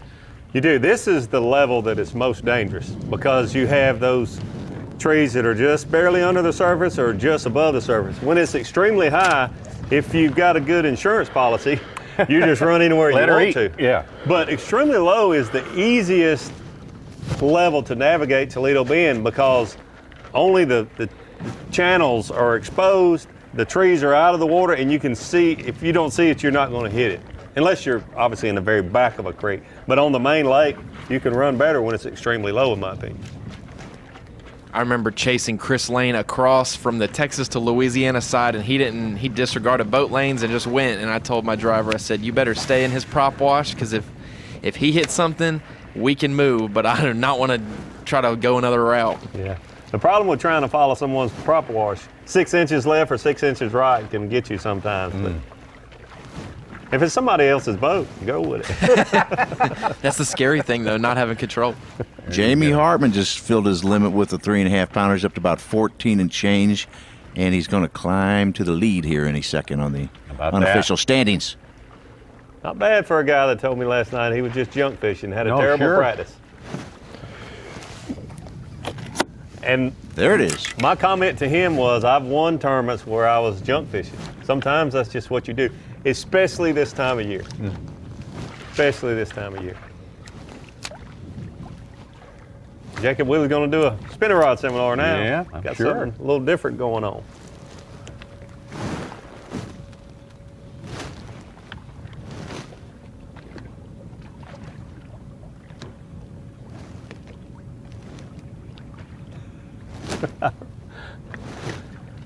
Tommy, I got a question for you. Yes, sir.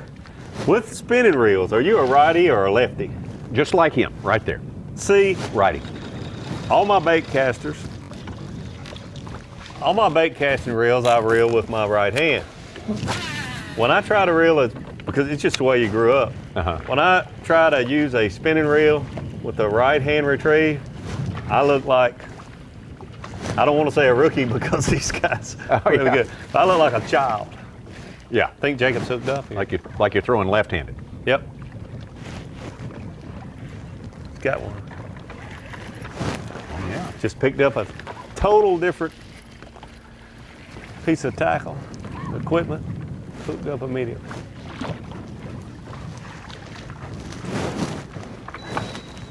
I thought it was a little bit bigger than that. Got excited, hooked him in the side a little bit, hooked him in the mouth, and just a little keeper, but I think he'll work. He'll measure. Yeah, good to go. Number 4, man, not a big one, but I'll tell you what, right now, it's all about getting you 5 of them, settling you down, and then being able to stick with the big guns and go for it. I thought it might have been a little bit better one. That's incredible. I was hoping it was anyway. He said, I don't like to throw the same thing a lot. He just caught one. He picked that spinning rod up and caught one immediately. He didn't pick it back up. How do you not make one more cast with that?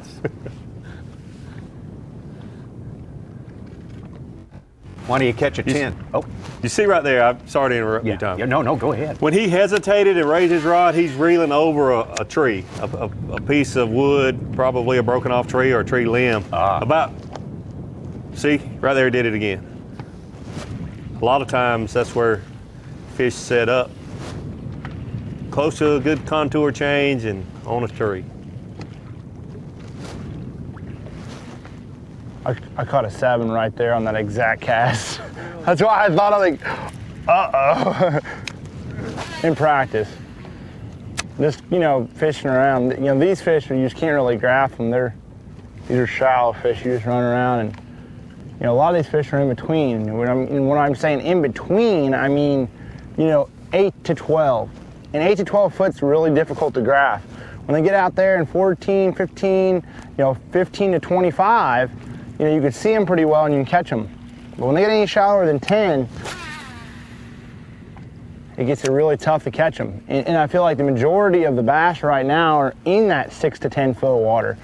So, but you got to really cover a lot of water. You're not, you're visually just, just running down it's like almost like running down the bank. You're just running down the bank, you're fishing out and that in between stuff, and you never know when you're gonna get a bite.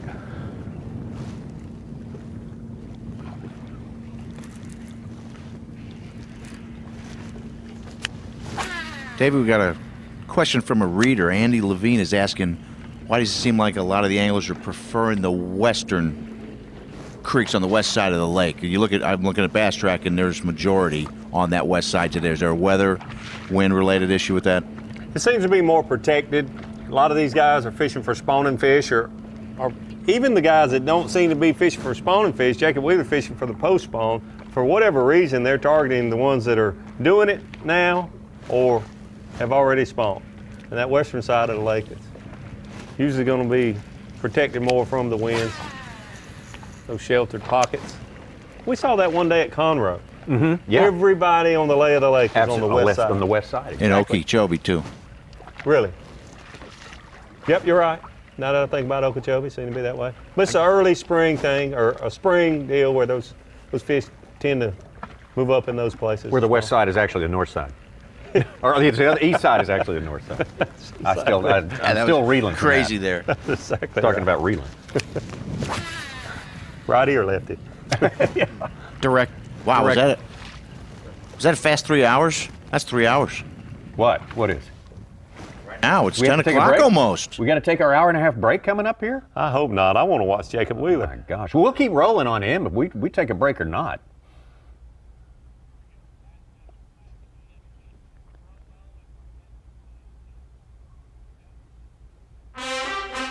A minute or two till we take that break. We want to fill you in on something that's coming up here. That's already once this morning.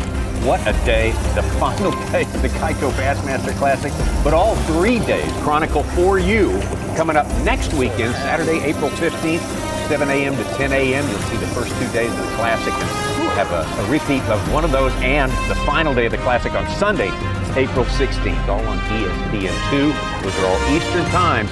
You'll see so much stuff that you didn't get to see on Bassmaster Live, which we were not able to give you live coverage of our winner right there. And Jordan Lee, we'll have that every bit of his day for you, as much as possible anyway. It is a story that still trying to justify in my mind. Last year with Edwin Evers, you can say, how can we ever have a finish of a Classic that would be any more exciting? This year with Jordan Lee, I think it was. Well, he tops it. He set the record for the biggest comeback ever in a Geico Bassmaster Classic, and it is all for you coming up next weekend. So write it down. Do not miss it. Jamie Hartman of New York leading on to Toledo Bend. Are you kidding me? Red Height. Jacob Wheeler hanging in there as well. Jason Christie doing something a little bit different. That's what we like to see. There's the rest of them as they line up there. The Texan Todd Faircloth, our leading Texan at this point. Nothing like a buzzbait bite early in the morning when you're fishing a Bassmaster Elite tournament. Yeah, that's better than a sausage biscuit first thing.